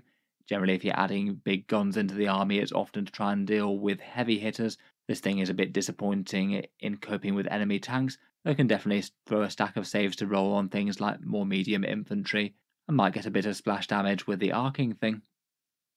On the other hand, the Necron gun turret that absolutely can handle really big tough stuff is the Doomsday Arc. Previously this was 210 points, and is a bit tougher than the Annihilation Barge at a big 14 wounds, again with the 4+ invulnerable. The primary weapon is the Doomsday Cannon, d6 plus 1 shots with blast and heavy, strength 18 now, up 3 from 15, AP 4 and damage 4. That means it's wounding things that are toughness 8 or 9 on a 2+ now. It'll be hitting on 2s with devastating wounds from its special rule if it remains stationary, though it's still a lot more effective on the move than it was back in 9th edition. And it comes with a couple of banks of Gauss flare arrays to put some hurt on lighter infantry that venture a bit too close. Again, kind of fine as extra long range fire support. Given a few turns to fire at the enemy, this will definitely put a lot of damage on the heaviest tanks that they have. Next, we've got the Triarch Stalker that got a couple of interesting upgrades. I say this one was a relatively niche unit before, toughness 8, 12 wounds with the same 4+ invulnerable, so at least relatively tough I'd say, and then it had close range shooting that isn't really all that great for the points, but one thing that it shot the rest of your army gets to ignore cover against. The slightly odd change that this one's got is that it's gained Scout 8 inches, so it gets to move forward into the midfield. I guess that could be good for getting the cover debuff, plus its closer range shooting into the fray. But it doesn't exactly feel like the absolute optimal thing that you most want taking damage on the front line or getting into combat. It does have a little bit of attacks with those Stalker forelimbs, but not very much. Overall, a bit of a weird unit all around, I'd say. One other improvement that I noticed was that the twin heavy Gauss cannon now gets 6 attacks at strength 8, AP 2, damage 2. It's lost the twin links rule for just flat more attacks. That's kind of nice as it's changed it from just being underwhelming against pretty much everything to actually being genuinely quite good at killing Space Marines, and will still be able to put a little bit of damage on heavier stuff. I feel like this would still have to be kind of cheap to attract attention though. I suppose one of them could be alright to hand out the cover debuff in a really shooting focused army, maybe in Hypercrypt. Getting onto the Canoptek vehicles next, and first up we have the Doomstalker, often the rival of the Doomsday Arc to get picked in lists. This guy's pretty much unchanged from what he was before, just an extra pip of movement up to 8 inches, and otherwise a toughness 8 walker with 12 wounds, the 4+ invulnerable save, and a slightly slimmed down version of the Doomsday Cannon, the Doomsday Blaster, d6 plus 1 shots but only strength 14, AP 3 and damage 3. Nowhere near as overwhelming and hits on 4s, though still at least reasonably balanced in terms of damage output. Otherwise, it's got some auxiliary twin Gauss flares and can overwatch on a 5+ should you choose to. Even with that though, it's perhaps a bit borderline for 1 CP. This thing will absolutely love the Canoptek Court formation though. Just holding the line at the edge of your deployment zone or moving into the midfield should allow you full hit rerolls basically all game long. Never mind other potential tricks that you might be able to use with it, like suddenly shielding it from return enemy fire when it matters. Definitely going to be just ridiculously stronger there than in other places. The Canoptek Reanimator we've already touched on a couple of times. The big thing for this guy was that the reanimation dropped from a big 12 inches to 3 inches for the one nominated unit that get the extra D3 wounds restored. Means that it might well be having to venture its way into the midfield alongside the Warriors or Lich Guard or whatever else it's buffing, and maybe exposing itself to firepower, which even with a 4+ feel no pain isn't going to be great with only toughness 6 and 6 wounds. It doesn't really have all that much threat of its own, an atomizer beam for a few strength 6 attacks, but I guess hopefully if it's losing this much utility it might well get a points drop. I feel like you justify the premium for when it could just sit in a backfield ruin and just mind its own business. Now it's got to stalk forward, hopefully it could drop down a bit. The Canoptek Spider previously was 75 points and it can take them in units of 1 or 2. Again, it's going to be a unit that's massively good in the Canoptek Court. For 75 points you get a mid-toughness monster, toughness 7 with 6 wounds and a 3+ save, maybe durability being a bit of a lower point than most. But then beyond that I feel like it does bring really quite a lot of generalised stuff to the table. 2 particle beamers for some anti-infantry shooting with 2 copies of blast, which is always nice, automaton claws for some genuinely okay melee, strength 8, AP 2 and damage 2.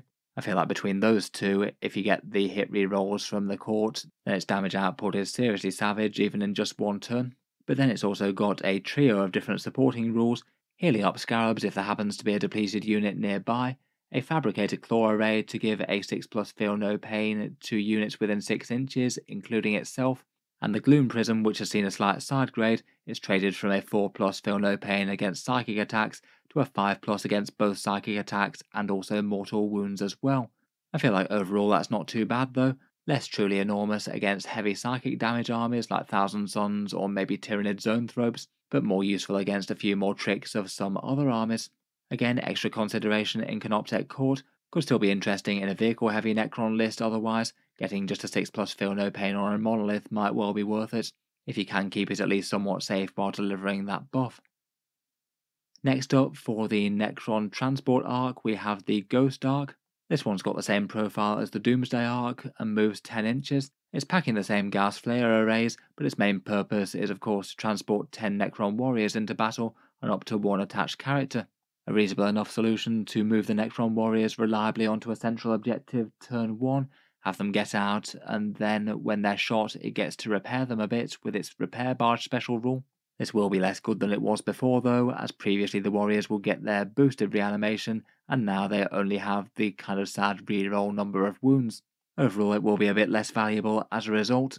I feel like it's going to need to be a bit cheaper to really get as much attention when it's transporting warriors that don't hit as hard with strength 4 Gauss flares and also don't reanimate as well. Next up, for the Necron Space Croissant Air Force, first up we have the Doom Scythe, previously 225 points for a 12 wound flyer with toughness 9. It doesn't have the hover keyword, so it must start the game off the board. Its main purpose in life is to deliver heavy death ray shooting to enemy tanks and armour, 36 inches with 3 shots at strength 16, AP 4 and damage d6+1, plus with flyer reserve rules and really quite good movement, the opponent's going to struggle to hide from this too much. It also gets sustained hits d3 on those attacks, and a twin Tesla Destructor which puts a whole load of stack saves on other enemy units at AP 0. The biggest change for this guy is that its primary special rule now affects all units, the atavistic instigation. That's the one that basically means that your opponent has to choose between ducking for cover or standing firm, choosing to either take a -1 to hit or get the sustained hits d3 to go off on a 5+. The change to that rule means that it now applies to all units, not just infantry units, as usually you'd not really want to target the big death ray at infantry units, as it's kind of a waste versus hitting tanks. Kind of funny to think of something like a Night Titan or Land Raider ducking for cover somehow. I suppose it means evasive maneuvers. Overall not awful, and it certainly got a little bit better. A small points reduction compared with previously though I think wouldn't be the worst for it. It was a bit on the niche side. The Night Scythe is the transport version of the flyer. That has the same defensive profile and same Tesla Destructor but no death ray. Instead it transports 1 Necron infantry unit and has an interesting special rule where you can warp Necron units back up into it at the end of the fight phase with its big translocation beams. Previously, perhaps the single biggest problem with this was that it couldn't turn up until turn 2, and that meant that you wouldn't be getting a unit out of it until turn 3. But now Games Workshop seem to have fixed that. It's got a special rule allowing it to turn up to the board anytime from battle round 1, 2 or 3. Being able to turn up round 1 is kind of nice, means that you could potentially set up a unit for a big disembark sometime turn 2, or even just scoop a unit off the board turn 1 and have them ready to deploy from the Night Scythe. Not sure whether or not that's still going to be worth the price of admission or not. The enemies would still be able to know its flight path perfectly as it's locked and could just move things to make things difficult for the unit getting out, but it's definitely a lot better looking than it was before. Super Heavy's next, and the Mighty Monolith was 350 points previously. Overall I did think it wasn't the worst deal as Super Heavies go, fairly tanky with a massive toughness profile with a 2+ save. In the new Codex things have shifted around a little bit. It's now only toughness 13, not 14, but it has gone up to 22 wounds. Against the vast majority of things that's not going to be a big deal. Things like las cannons will still be wounding it on a 5+, and there's not a whole load of stuff that's either strength 7 or strength 14 out there. I think I'd rather have the 2 extra wounds against the majority of the field for the most part. Otherwise it moves a little bit faster at 8 inches, gets a nice general purpose attack with its particle whip at 24 inches, and then usually a bunch of death rays to back that up with a big damage d6 plus 1. It certainly gets some good threat in melee as well, with some weirdly accurate attacks from its Portal of Exile, and has the fun Eternity Gate special rule to warp Necron units back to it. As mentioned quite a bit already, it seems to be almost auto-include in Hypercrypt Legion with all the extra options that it allows you, and anything that can be used to buff or affect it is generally going to be quite strong given it's a big, dangerous and fairly tanky unit. Things like Canoptek Spiders for Feel No Pain, or something with the new version of the Sovereign Coronal for a +1 to hit. Next up we've got the Obelisk, which Games Workshop would very much need to discount into the dirt before people would take it. Previously it was 325 points, and attacks with a bunch of Tesla spheres, 6 attacks each with sustained hits at anti-fly 4+, good at clearing out lighter infantry and can stack some saves on Space Marines and things, but still not really quite enough threat for plus 300 points of model. Like the Monolith, this lost a bit of toughness but gained 2 wounds, moved a little bit faster, and to try and make it a little bit more tempting, Games Workshop have given it a better debuffing rule. Its Gravitic Pulse now halves your movement, advance and charge, rather than just -2 from it. I feel like that does go some way from tipping the balance from it being just a mild nuisance to being seriously quite disruptive. You could keep a scary enemy melee unit out of the fight with that, though I still think it's going to be a hard sell to pay this much of your army just in a big durability unit without that much threat to anything particularly scary. Despite it being a bit of a meme at this point, if it does keep a similar sort of points value, I think it's actually getting to a place where it's really not as bad as it has been in the past. It's certainly not going to kill anything, but if you just park Objective Control 8 on a midfield objective, start slowing down enemy damage dealers, and still hoovering up any lighter stuff quite easily with those Teslas, people are going to be kind of annoyed by how hard it actually is to kill. 24 wounds at toughness 13 for just over 300 points is a bit of a problematic amount of durability. Definitely would need pairing with some things to pick up the slack on the damage dealing front though. Next up, for the Tesseract Vault, that seems to have gone even more into damage. Previously that was 375 points, and this one's the version of the Obelisk with the Transcendent Katana Unchained in it. It's only toughness 12, but it does have a massive 24 wounds and more importantly a 4+ invulnerable, so enemy anti-tank weapons aren't going to find too much purchase. And like the rest, it does move a little bit faster. With its ridiculous profile though, it is going to struggle to move around any sort of terrain. This one gets the Tesla spheres, the same as the Obelisk, though it doesn't get the anti-fly keyword on them. But for all the extra points as well as the invulnerable save, you also pick up some powers of the Catan. Previously you had to choose just one of them, now you get to choose 2, and the choice is between a fairly potent Torrent Flamer called Cosmic Fire, loads of hits at Strength 6 AP2, a nice generalist Strength 10 AP3 damage 3 shot in Antimatter Meteor, or the fairly spooky Times Arrow, just a single shot but hitting on a 2+ with anti-character 4+ and devastating wounds, so basically if it hits it's a 4+ chance to deal a flat 6 wounds to the enemy character, quite likely killing them dead. Overall it really is a lot more threatening than it used to be. I wouldn't be too surprised if it went up in points again as a result. The 375 has had it drop a bit, and I still feel like the ridiculous profile that it has on the board is going to give it problems in any sort of competitive game where 10th edition terrain tends to be at least fairly tight. Definitely seems kind of fun though, will really ruin some enemy infantry formations between the Tesla Fears and Cosmic Fire, some general purpose damage with Antimatter Meteor, maybe flexed into Times Arrow if there's a particularly good target. Lastly, for the technically vehicle class units, we've got the Convergence of Dominion, the Necron Fortification, and these things have changed a bit. I guess we've yet to see their points, which really could shift around quite a lot with their new profile.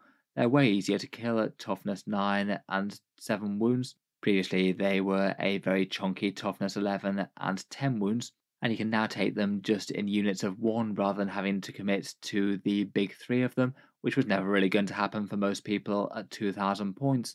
They have a slightly tame shooting attack in the Transdimensional Abductor, could certainly surprise an enemy Terminator though, and their main thing that they bring to the game has been swapped around. Previously it was rerolls for reanimation rolls, now it's just a 6+ feel no pain to infantry units within 6 inches of them. Otherwise they have normal fortification style rules plus grant cover like other bits of terrain would. Overall, these things absolutely couldn't get any worse, so having the option to field in ones and giving a somewhat usable buff seems like it could be a good start. They still would have to be fairly cheap to justify themselves though. Next up, let's go through the Catan Shards, and in general the big change that these guys have had is that they've gained a 5+ feel no pain, just so they're enormously ridiculously tanky now. They're still toughness 11 with their 4+ invulnerable save, their Necrodermis still has half damage, and they still reanimate wounds, so to get a 5+ feel no pain on top of all that is pretty obnoxious. Unless the opponent can bring a lot of force to bear on one point, these things are just going to take some chip damage and heal up. Due to that reason, I think it's pretty possible that they go up in points. The Katana thought were already fairly playable before the Codex. It seems hard to imagine that they just give them all an extra 50% durability for free and not charge a bit for it. I guess they do move only 6 inches, so they won't be quite as fast at bringing themselves to bear, which could be a slight issue. I guess that could be part of the swing against them. But otherwise, going through the Catan, the Deceiver gets a Cosmic Insanity attack, 6 shots with damage 1 that's sniping and anti-character. Not reliably going to be able to kill characters, but at least threaten it.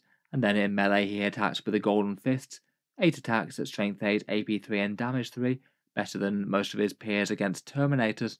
Otherwise he has Stealth, so is tougher than the rest at range, and his Grand Illusion special rule allows you to redeploy units, not after knowing first turn, but that can still be handy for putting things into strategic reserve, or just making sure that your units are optimized so that when the first blows come to pass, things that can effectively be safely hidden can be, and just be ready to move out to hit the opponent.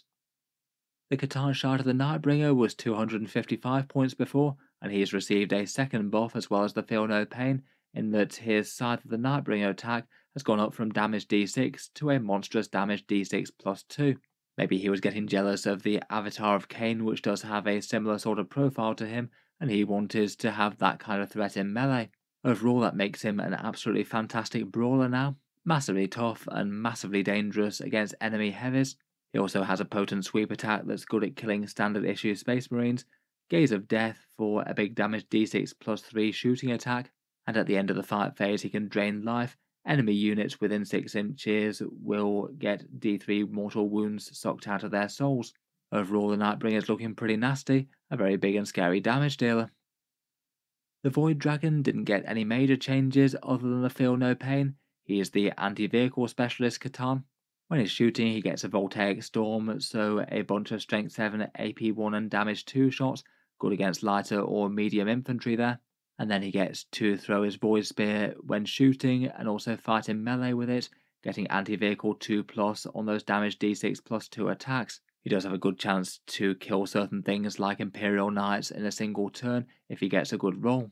Otherwise he gets some Tailblades to hit some infantry in melee, and gets to matter absorb some mortal wounds off a vehicle and heal himself up with that. Overall he's generally being considered as one of the stronger Catan for a while now. I'm sure that will continue to be the case. Finally, perhaps the one that was usually being run was the Transcendent Catan, given that you could give that the Sempiternal Weave for the 4+ Feel No Pain, but now he can't take enhancements as it's on his datasheet, and gets a 5+ Feel No Pain base, so I guess he's on the same level as the others again. I guess he isn't an epic hero like the rest though, so you could take more than one if you wanted.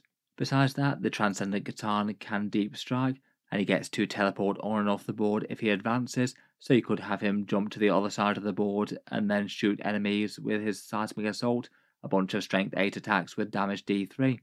Then in combat, he's kind of better at killing elite infantry than tough stuff. 8 attacks at Strength 9, AP 3 and damage d6 is going to be pretty ruinous against infantry, but not going to be the biggest deal against tanks and vehicles wounding on 5s.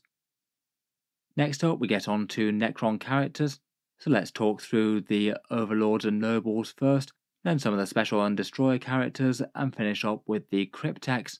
First up we have Zarek the Silent King himself, 420 points, and certainly more of a rarity on the table in 10th edition than 9th. He's got a big and really quite complicated profile, a central throne with 16 wounds being shielded by 2 Menhirs with 5 wounds each, all with a 2+ save and a 4+ invulnerable. He now moves a little bit faster than he did before at 8 inches rather than 7. Then he gets to attack with 3 different shooting profiles, a whole bunch of indirect fire from the Staff of Stars, and then some pretty enormous shooting from the Annihilator beams of the Menhirs. each one at strength 14 and flat damage 6. He gets a bunch of strength 8 and AP 3 damage 2 in melee, and then otherwise the biggest things that he does are his buffing rules. The Failure of Stars seems like the go-to one now. This one's an aura of reroll hit rolls and wound rolls of 1, now both in melee and range rather than just at range as it was previously. Quite a solid damage boost that affects himself as well. This will also be a flat damage boost to his melee output as well, so he'll be more serious in combat than he was before. Otherwise, he's had a few other minor changes. Deadly Demise is still clarified to be Zarek only and not his Minears. He swapped his Cancel Battle Shock ability for a 6-inch aura of +1 leadership, which I guess is kind of fine but not huge. And they've slightly buffed his Fair of Blade special rule, meaning that you get to reroll charge rolls and also add +1 strength to the attacks of units that are within range of that. But unless you've got a ridiculously critical long charge to make, I can't see that basically ever being the best play versus just getting you the big damage rerolls. Overall, I'd rate the single biggest change as that change to the Fair Run of Stars for the hit rerolls and wound rerolls applying in melee, a serious buff to his own combat abilities, and any other Necrons happening to be fighting in melee nearby. For the slightly lower echelons of Necron nobility, first up we have the Overlord, 85 points prior to the Codex. He's got more flexible war gear than the Translocation Shroud one that we talked about previously, but is otherwise similar. Can have an Overlord's Blade with devastating wounds, or swap it out for either a Staff of Light or Void Scythe with strength 12, AP 3 and damage 3. That one is quite nice, I guess. It's quite tanky with toughness 5, a 2+ save and a 4+ invulnerable and -1 damage, and its main purpose is to bring some free stratagems for his Necron unit, 0 CP for a battle tactic stratagem once per battle round. As with the rest, the Resurrection Orb one has been changed to a single bonus D6 as opposed to the more reliable once every command phase. Overall, I think I'd hope that he might be a little bit cheaper than the Shroud one, otherwise that movement buff does seem like quite a nice advantage for the new guy. I guess being extra hard to kill with a -1 damage thing does have its perks though, and this one does have more flexibility if you like, say, the Void Scythe or want to ditch the Res Orb for the Tachyon Arrow.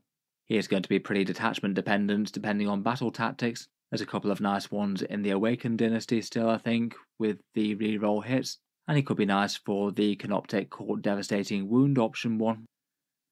The Royal Warden has had things changed. Previously, before the Codex, he was 40 points, a minor commander with 4 wounds at toughness 5 and no invulnerable save, fighting with a Relic Gauss Blaster with 2 shots and a further rapid fire 2, a strength 5 AP 1 and damage 2. So he does chip in a bit to his unit's damage output personally.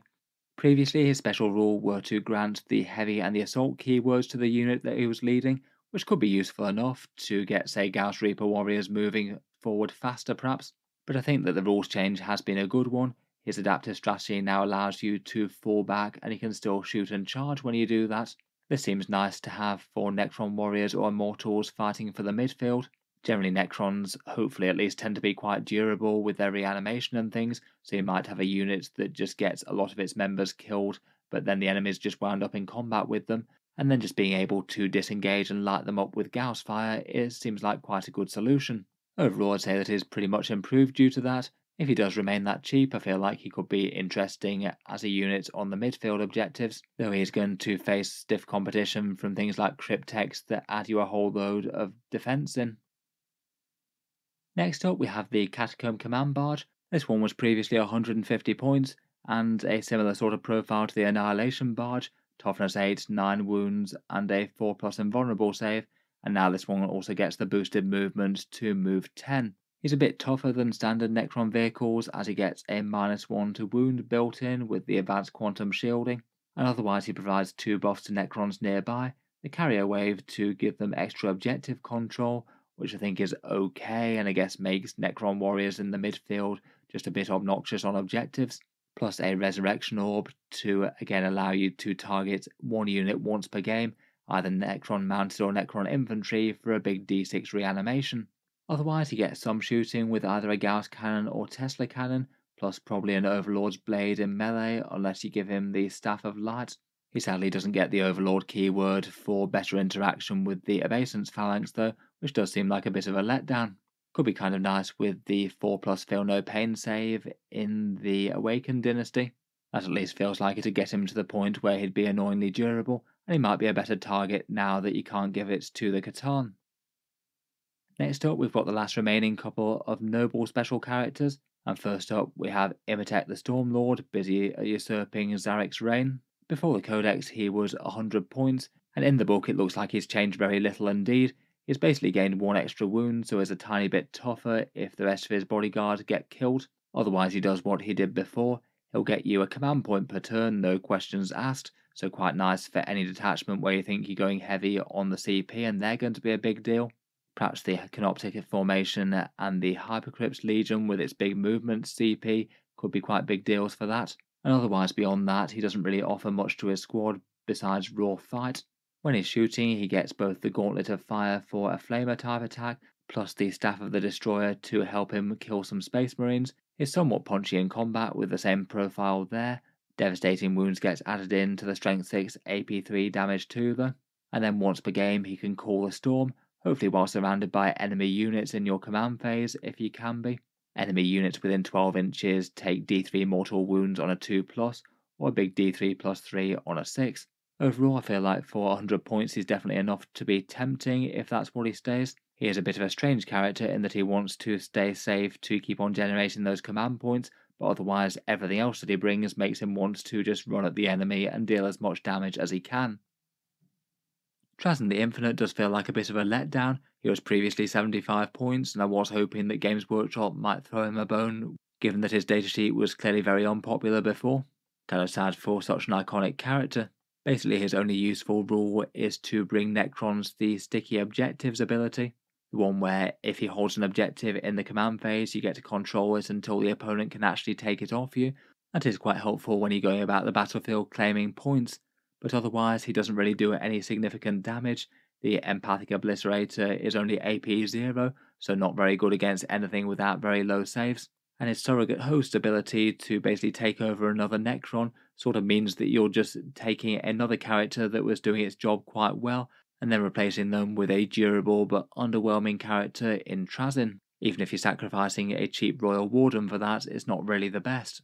Overall, I feel like it was a bit of a missed opportunity to improve his datasheet a bit here. To be used competitively, he really would have to be super cheap and basically only be there to do sticky objectives work, plus maybe just add a little bit of damage and durability to his unit. Next up, we've got the Destroyer characters. The Scorpek Lord was 100 points previously, and I feel like he's going to be a bit more interesting with the changes to Scorpek Destroyers. He's got a big tanky stat line in himself. In the Codex he's gained an extra wound to 7 wounds and an extra pip of movement to match his Destroyer charges. So overall he is generally quite tanky at T7 with his 4+ invulnerable save, and fairly big threat in melee as well, with a sweep and strike type profile, plus a gun in the Enigmatic Annihilator. He causes some impact mortal wounds when he charges, and also gets Scorpek Destroyers to get lethal hits, which is really quite big on mid-strength, strength 7 weapons, and it makes them far more dangerous against tougher stuff, particularly as they reroll everything to hit now. They could fish for lethal hits and get a lot more of those. Overall, this guy plus Scorpeks does look kind of terrifying on the charge now in a way that they weren't before. Even with the extra wound though, they're still not going to amount to a particularly durable unit, though I guess the 8-inch movement might give them a little bit more help getting there. The Locust Lord still remains despite his absence of a kit on sale. Again he moves 8 inches to match his Locust, and otherwise his datasheet is basically the same aside from the standard Resurrection Orb changes. It's a little bit less tanky at toughness 6 and 6 wounds. He does get the 4+ invulnerable save again. He can either take a Lord's Blade or a Staff of Light, and his primary rule is the Destroyer Cult special rule. That one allows his unit to get critical hits on a 5+, so really quite good for lethal hits on the Gauss Locust Destroyers, or maybe on the sustained hits for the Locust Heavies. I feel like at least out of a few of the detachments he seems like at least a fairly interesting option, particularly for anything that gets full reroll hits, and the Locust Destroyers themselves can generate that if they can be closest to a unit on an objective. Next up we've got the Hexmark Destroyer, who was 80 points before the Codex, though I feel like he's perhaps one of the units that's come off worse from the changes compared with others. He is a little bit faster, moving 8 inches round the board like a lot of the mid-movement stuff, and strikes with a bunch of Enigmatic Disintegrator pistols. 6 shots hitting at 2s at strength 6 and AP -2 damage 1. They've traded the precision keyword for ignores cover, so I guess no sniping characters, but will be quite a bit better at flushing some Space Marines from cover or something.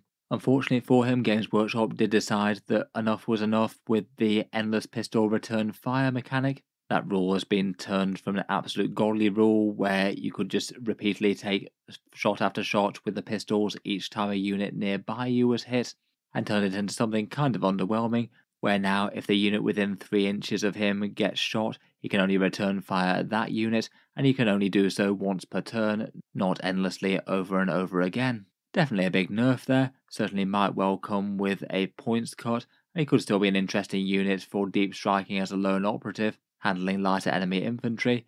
Could be fun in Hypercrypt with the repeated deep strikes as well. Definitely a bit sad that he's not quite as much of a multi-fire pistol monster as he was before. I perhaps can kind of see why Games Workshop went this way with him though. Hopefully it comes hand in hand with a generous points cut. Finally, we have all the different flavours of Cryptek, and we'll start off with the Technomancer. He's maybe the one that's seen some of the biggest changes. He now has to take the Canoptek Cloak and has lost the old Finecast Kit Canoptek Control node as an option. That perhaps is a bit sad, as previously he could be used to give Canoptek units nearby a +1 to hit. The Canoptek Cloak was maybe the more popular loadout though, giving him extra movement. He does move 10 with fly just at base now, and if he's in a unit he gives them a 5+ feel no pain, and can also repair one model nearby for an extra D3 lost wounds. It's been a bit of a blow to him not being able to join the Lich Guard though, as the rest of the Crypteks can't now, as he was maybe the best one with them, as he was good for buffing multi-wound units, but fortunately Games Workshop have given him a different unit to lead, and now it looks like he's going to be best friends with the Wraiths. A big 4 wounds, a 4+ invulnerable, and a 5+ feel no pain should keep them tanky. Still looks like he should be quite good. Will be interested in leading Wraiths in the Awakened Dynasty for the +1 to hit that he can give them, and again as ever in the Canoptek Court. It is worth noting as well that his Cloak loadout lost the lone operative ability which he had with that, though I think in general it wasn't that many people who actually used him as a lone operative, given that the 5+ feel no pain is quite so valuable. Next we've got the Psychomancer, which did get some improvements, though he was pretty bad before. Previously he was 50 points, now he is a fairly fragile Cryptek with some single strength 6 and damage 3 attacks, and 2 Battleshock style debuffs. The first one is his Nightmare Shroud. In the enemy's command phase, if they're within 6 inches they need to take Battleshock even if they've taken any casualties, and the unit is below full strength in any way, and they do so at a -1 to the test. Quite nice on midfield objectives there, and occasionally that will swing some points. And the other one is his Harbinger of Despair special rule, an 18-inch threat against one enemy unit to test Battleshock at -1 leadership, and that one can happen at the start of any phase in your turn as opposed to just the shooting phase as it was before. That bit is less helpful while Games Workshop has the core Battleshock rules as not really doing much in your own turn. It could just prevent stratagems, or maybe be relevant for the odd secondary. Still just generally feels a bit hard to justify though. If you're taking a Cryptek to lead a unit, then in general one of the durability granting ones I think is almost certainly going to be more tempting, even if what he gives does have some value now. The Chronomancer I think has got fairly fun rules in 10th edition. He's not really changed too much besides not being able to lead Lich Guard, and I guess the debate would usually be between this guy and Oricon to be able to lead Necron warriors or Immortals. Presuming you want a Cryptek durability character for them, of course. He attacks with his Aeon Stave with a few Strength 5 and AP1 attacks, both at range and in melee, and his 2 special rules are a -1 to hit both at range and in melee, and the Chronometron which allows you to move, shoot, move, potentially getting your warriors or Immortals up the board really quite quickly to get to midfield objectives, or ghosting in and out of cover to maybe shoot while not being shot, or get as many models with a cover save as you can. Overall, he does seem generally quite cheap and quite fun, making the squad a bit more durable, while also adding loads of movement. It might not make for the toughest Necron squad in the world, but I feel like he could be quite fun when combined with the new Royal Warden. You could have them just leave combat and walk away, and then move, shoot, move after that. The Plasmancer got a little bit better as well. He was previously 55 points, and he has a bit more serious shooting and melee threat. His ranged attacks give you 3 attacks with his Plasmic Lance at strength 7, AP 3 and damage 2.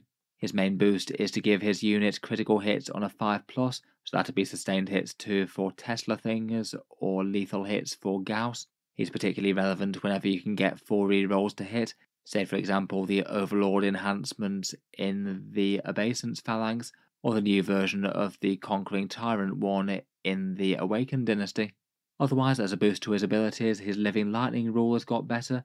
That's basically an extra shooting attack at 18 inches. It used to be a rule where you'd roll 1 dice for every enemy model in the unit, and for each 6 they took a mortal wound.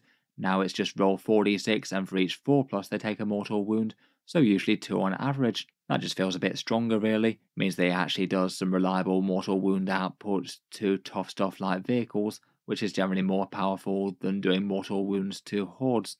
Overall, if you just want a more dangerous and threatening looking squad, he does genuinely look a bit better than he was. Could be fun with Tesla Immortals maybe.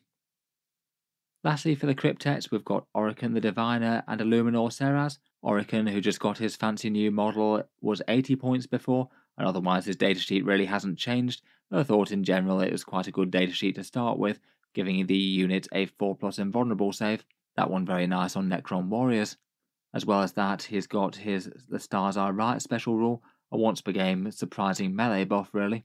He's usually kind of tame in melee, but then once per game he jumps up to a big 6 attacks at strength 12 with AP 3, and each successful wound being a D3 devastating wound attack, which is pretty brutal.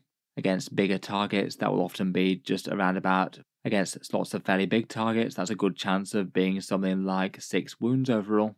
Overall still seems tempting, maybe one that's a bit more tempting on warriors rather than immortals perhaps, and he can't lead Lichguard anymore. Finally, for the core Necrons Codex, we have Illuminor Seraz. He was 185 points before, and a lone operative if he is near other Necron units, generally aiming to buff multiple units with his mechanical augmentation. He's perhaps surprisingly tough and mighty for any one Cryptek.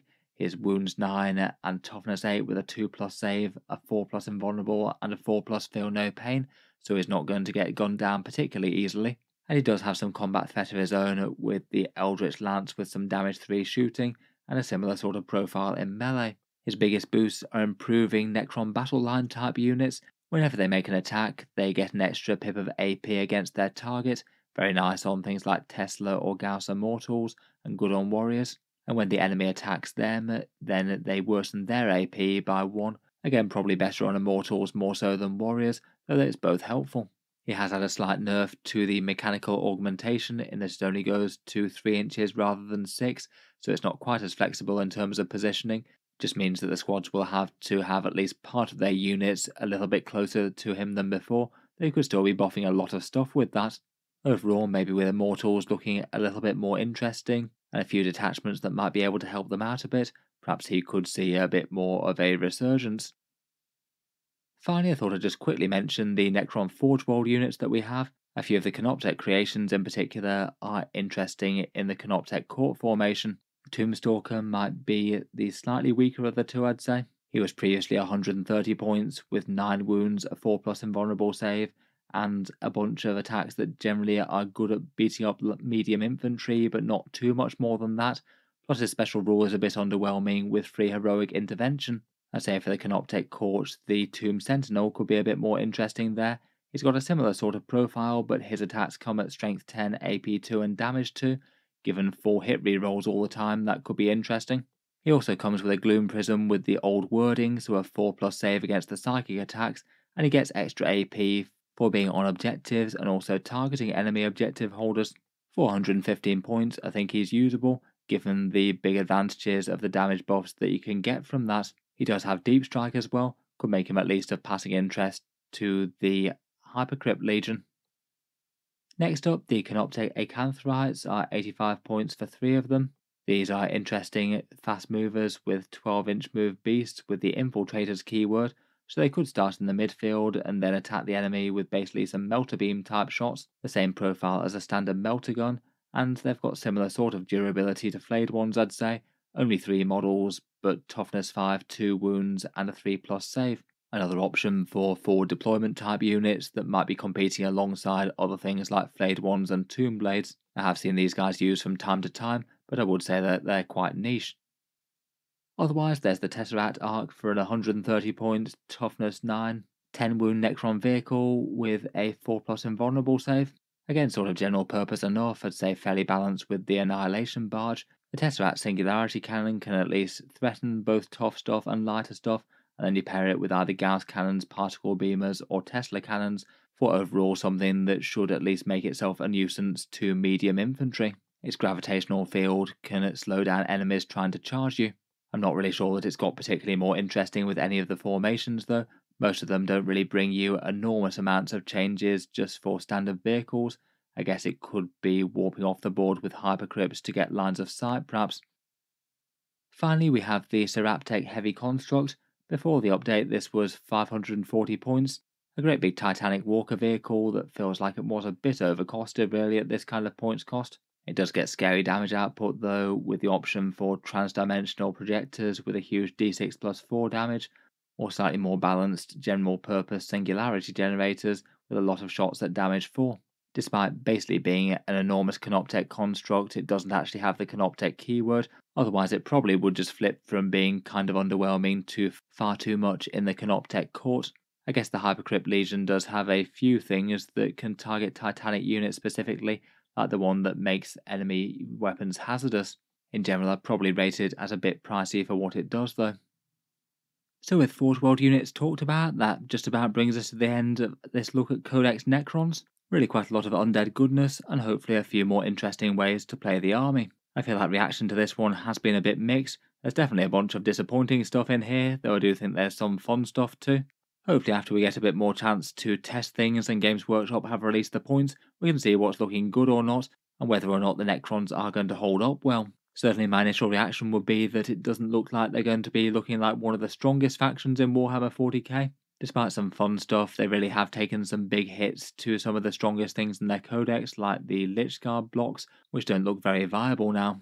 Detachments wise, I suspect that the Hypercrypt one, the Canoptek Court, and the Awakened Dynasty seem to be the best of the 5 right now. The Obeisance one just feels a little bit on the niche side without enough to really support it, and the Annihilation Legion for the Destroyers, by having 1 or 2 useful things, just doesn't really look like it's enough to support an entire army. The unit losses are a bit of a shame, really quite sad to lose some flavourful characters, and I think it is a bit disappointing that the standard Lord has gone away. He just feels like a bit of a basic really. And then for the other datasheet changes, it does look like a lot more of a mixed bag. Some things have definitely improved quite a bit. Base are looking nice at 4 wounds with 5+ feel no pains running around. Scorpet destroyers with some nice rerolls genuinely look threatening. The Silent King is probably worth another look now he fights so much harder in combat with access to his own buffs, and unless they put up the price of the Catan by a rather crazy amount, a 5+ feel no pain looks like it's good news for them. For negatives though, the standard playstyle that's been the case for most of the start of 10th edition just looks like it's not going to be anywhere near as credible.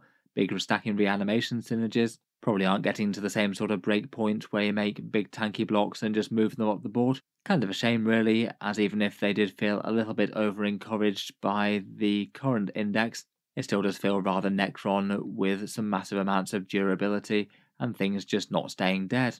Otherwise, for slightly more disappointing things, the Warriors will be a bit sad to not be reanimating as well and get worse Gauss Reapers. Hopefully their points go down as a result. And the Hexmark Destroyer, I think, was maybe a little bit sad to lose his silly pistol attacks. It was a bit fun the way he just kept on firing. Overall, let me know what you think though. Hopefully Necrons shake out with some good, strong, credible playstyles. Reaction to the book does seem to be kind of mixed at best. There are some fun things, but it's very much had the shine taken off by others. I guess we'll know the full picture when the points are out. In any case, I'll be hoping to make a few more Necron videos over the next few days or so. Feel free to subscribe to Auspex Tactics if you'd like to see more like this. I do tend to post 40k videos of one sort or another pretty much every day. Finally, if you've been enjoying all the videos on the channel and you'd like to keep big projects like this coming, I would just like to mention that Auspex Tactics does have a Patreon page as well, and you can find that linked in the video description if you'd like to help support. Channel patrons do get a fair few advantages, seeing certain videos early, regular votes to see what sort of things happen next on the channel, and automatic entry into the regular prize giveaways with a chance to win some big model kits each month. If any of that sounds good to you or you'd just like to help support, the link is down in the video description. In any case, an absolutely massive thank you for listening, and I'll hope to see you guys next time.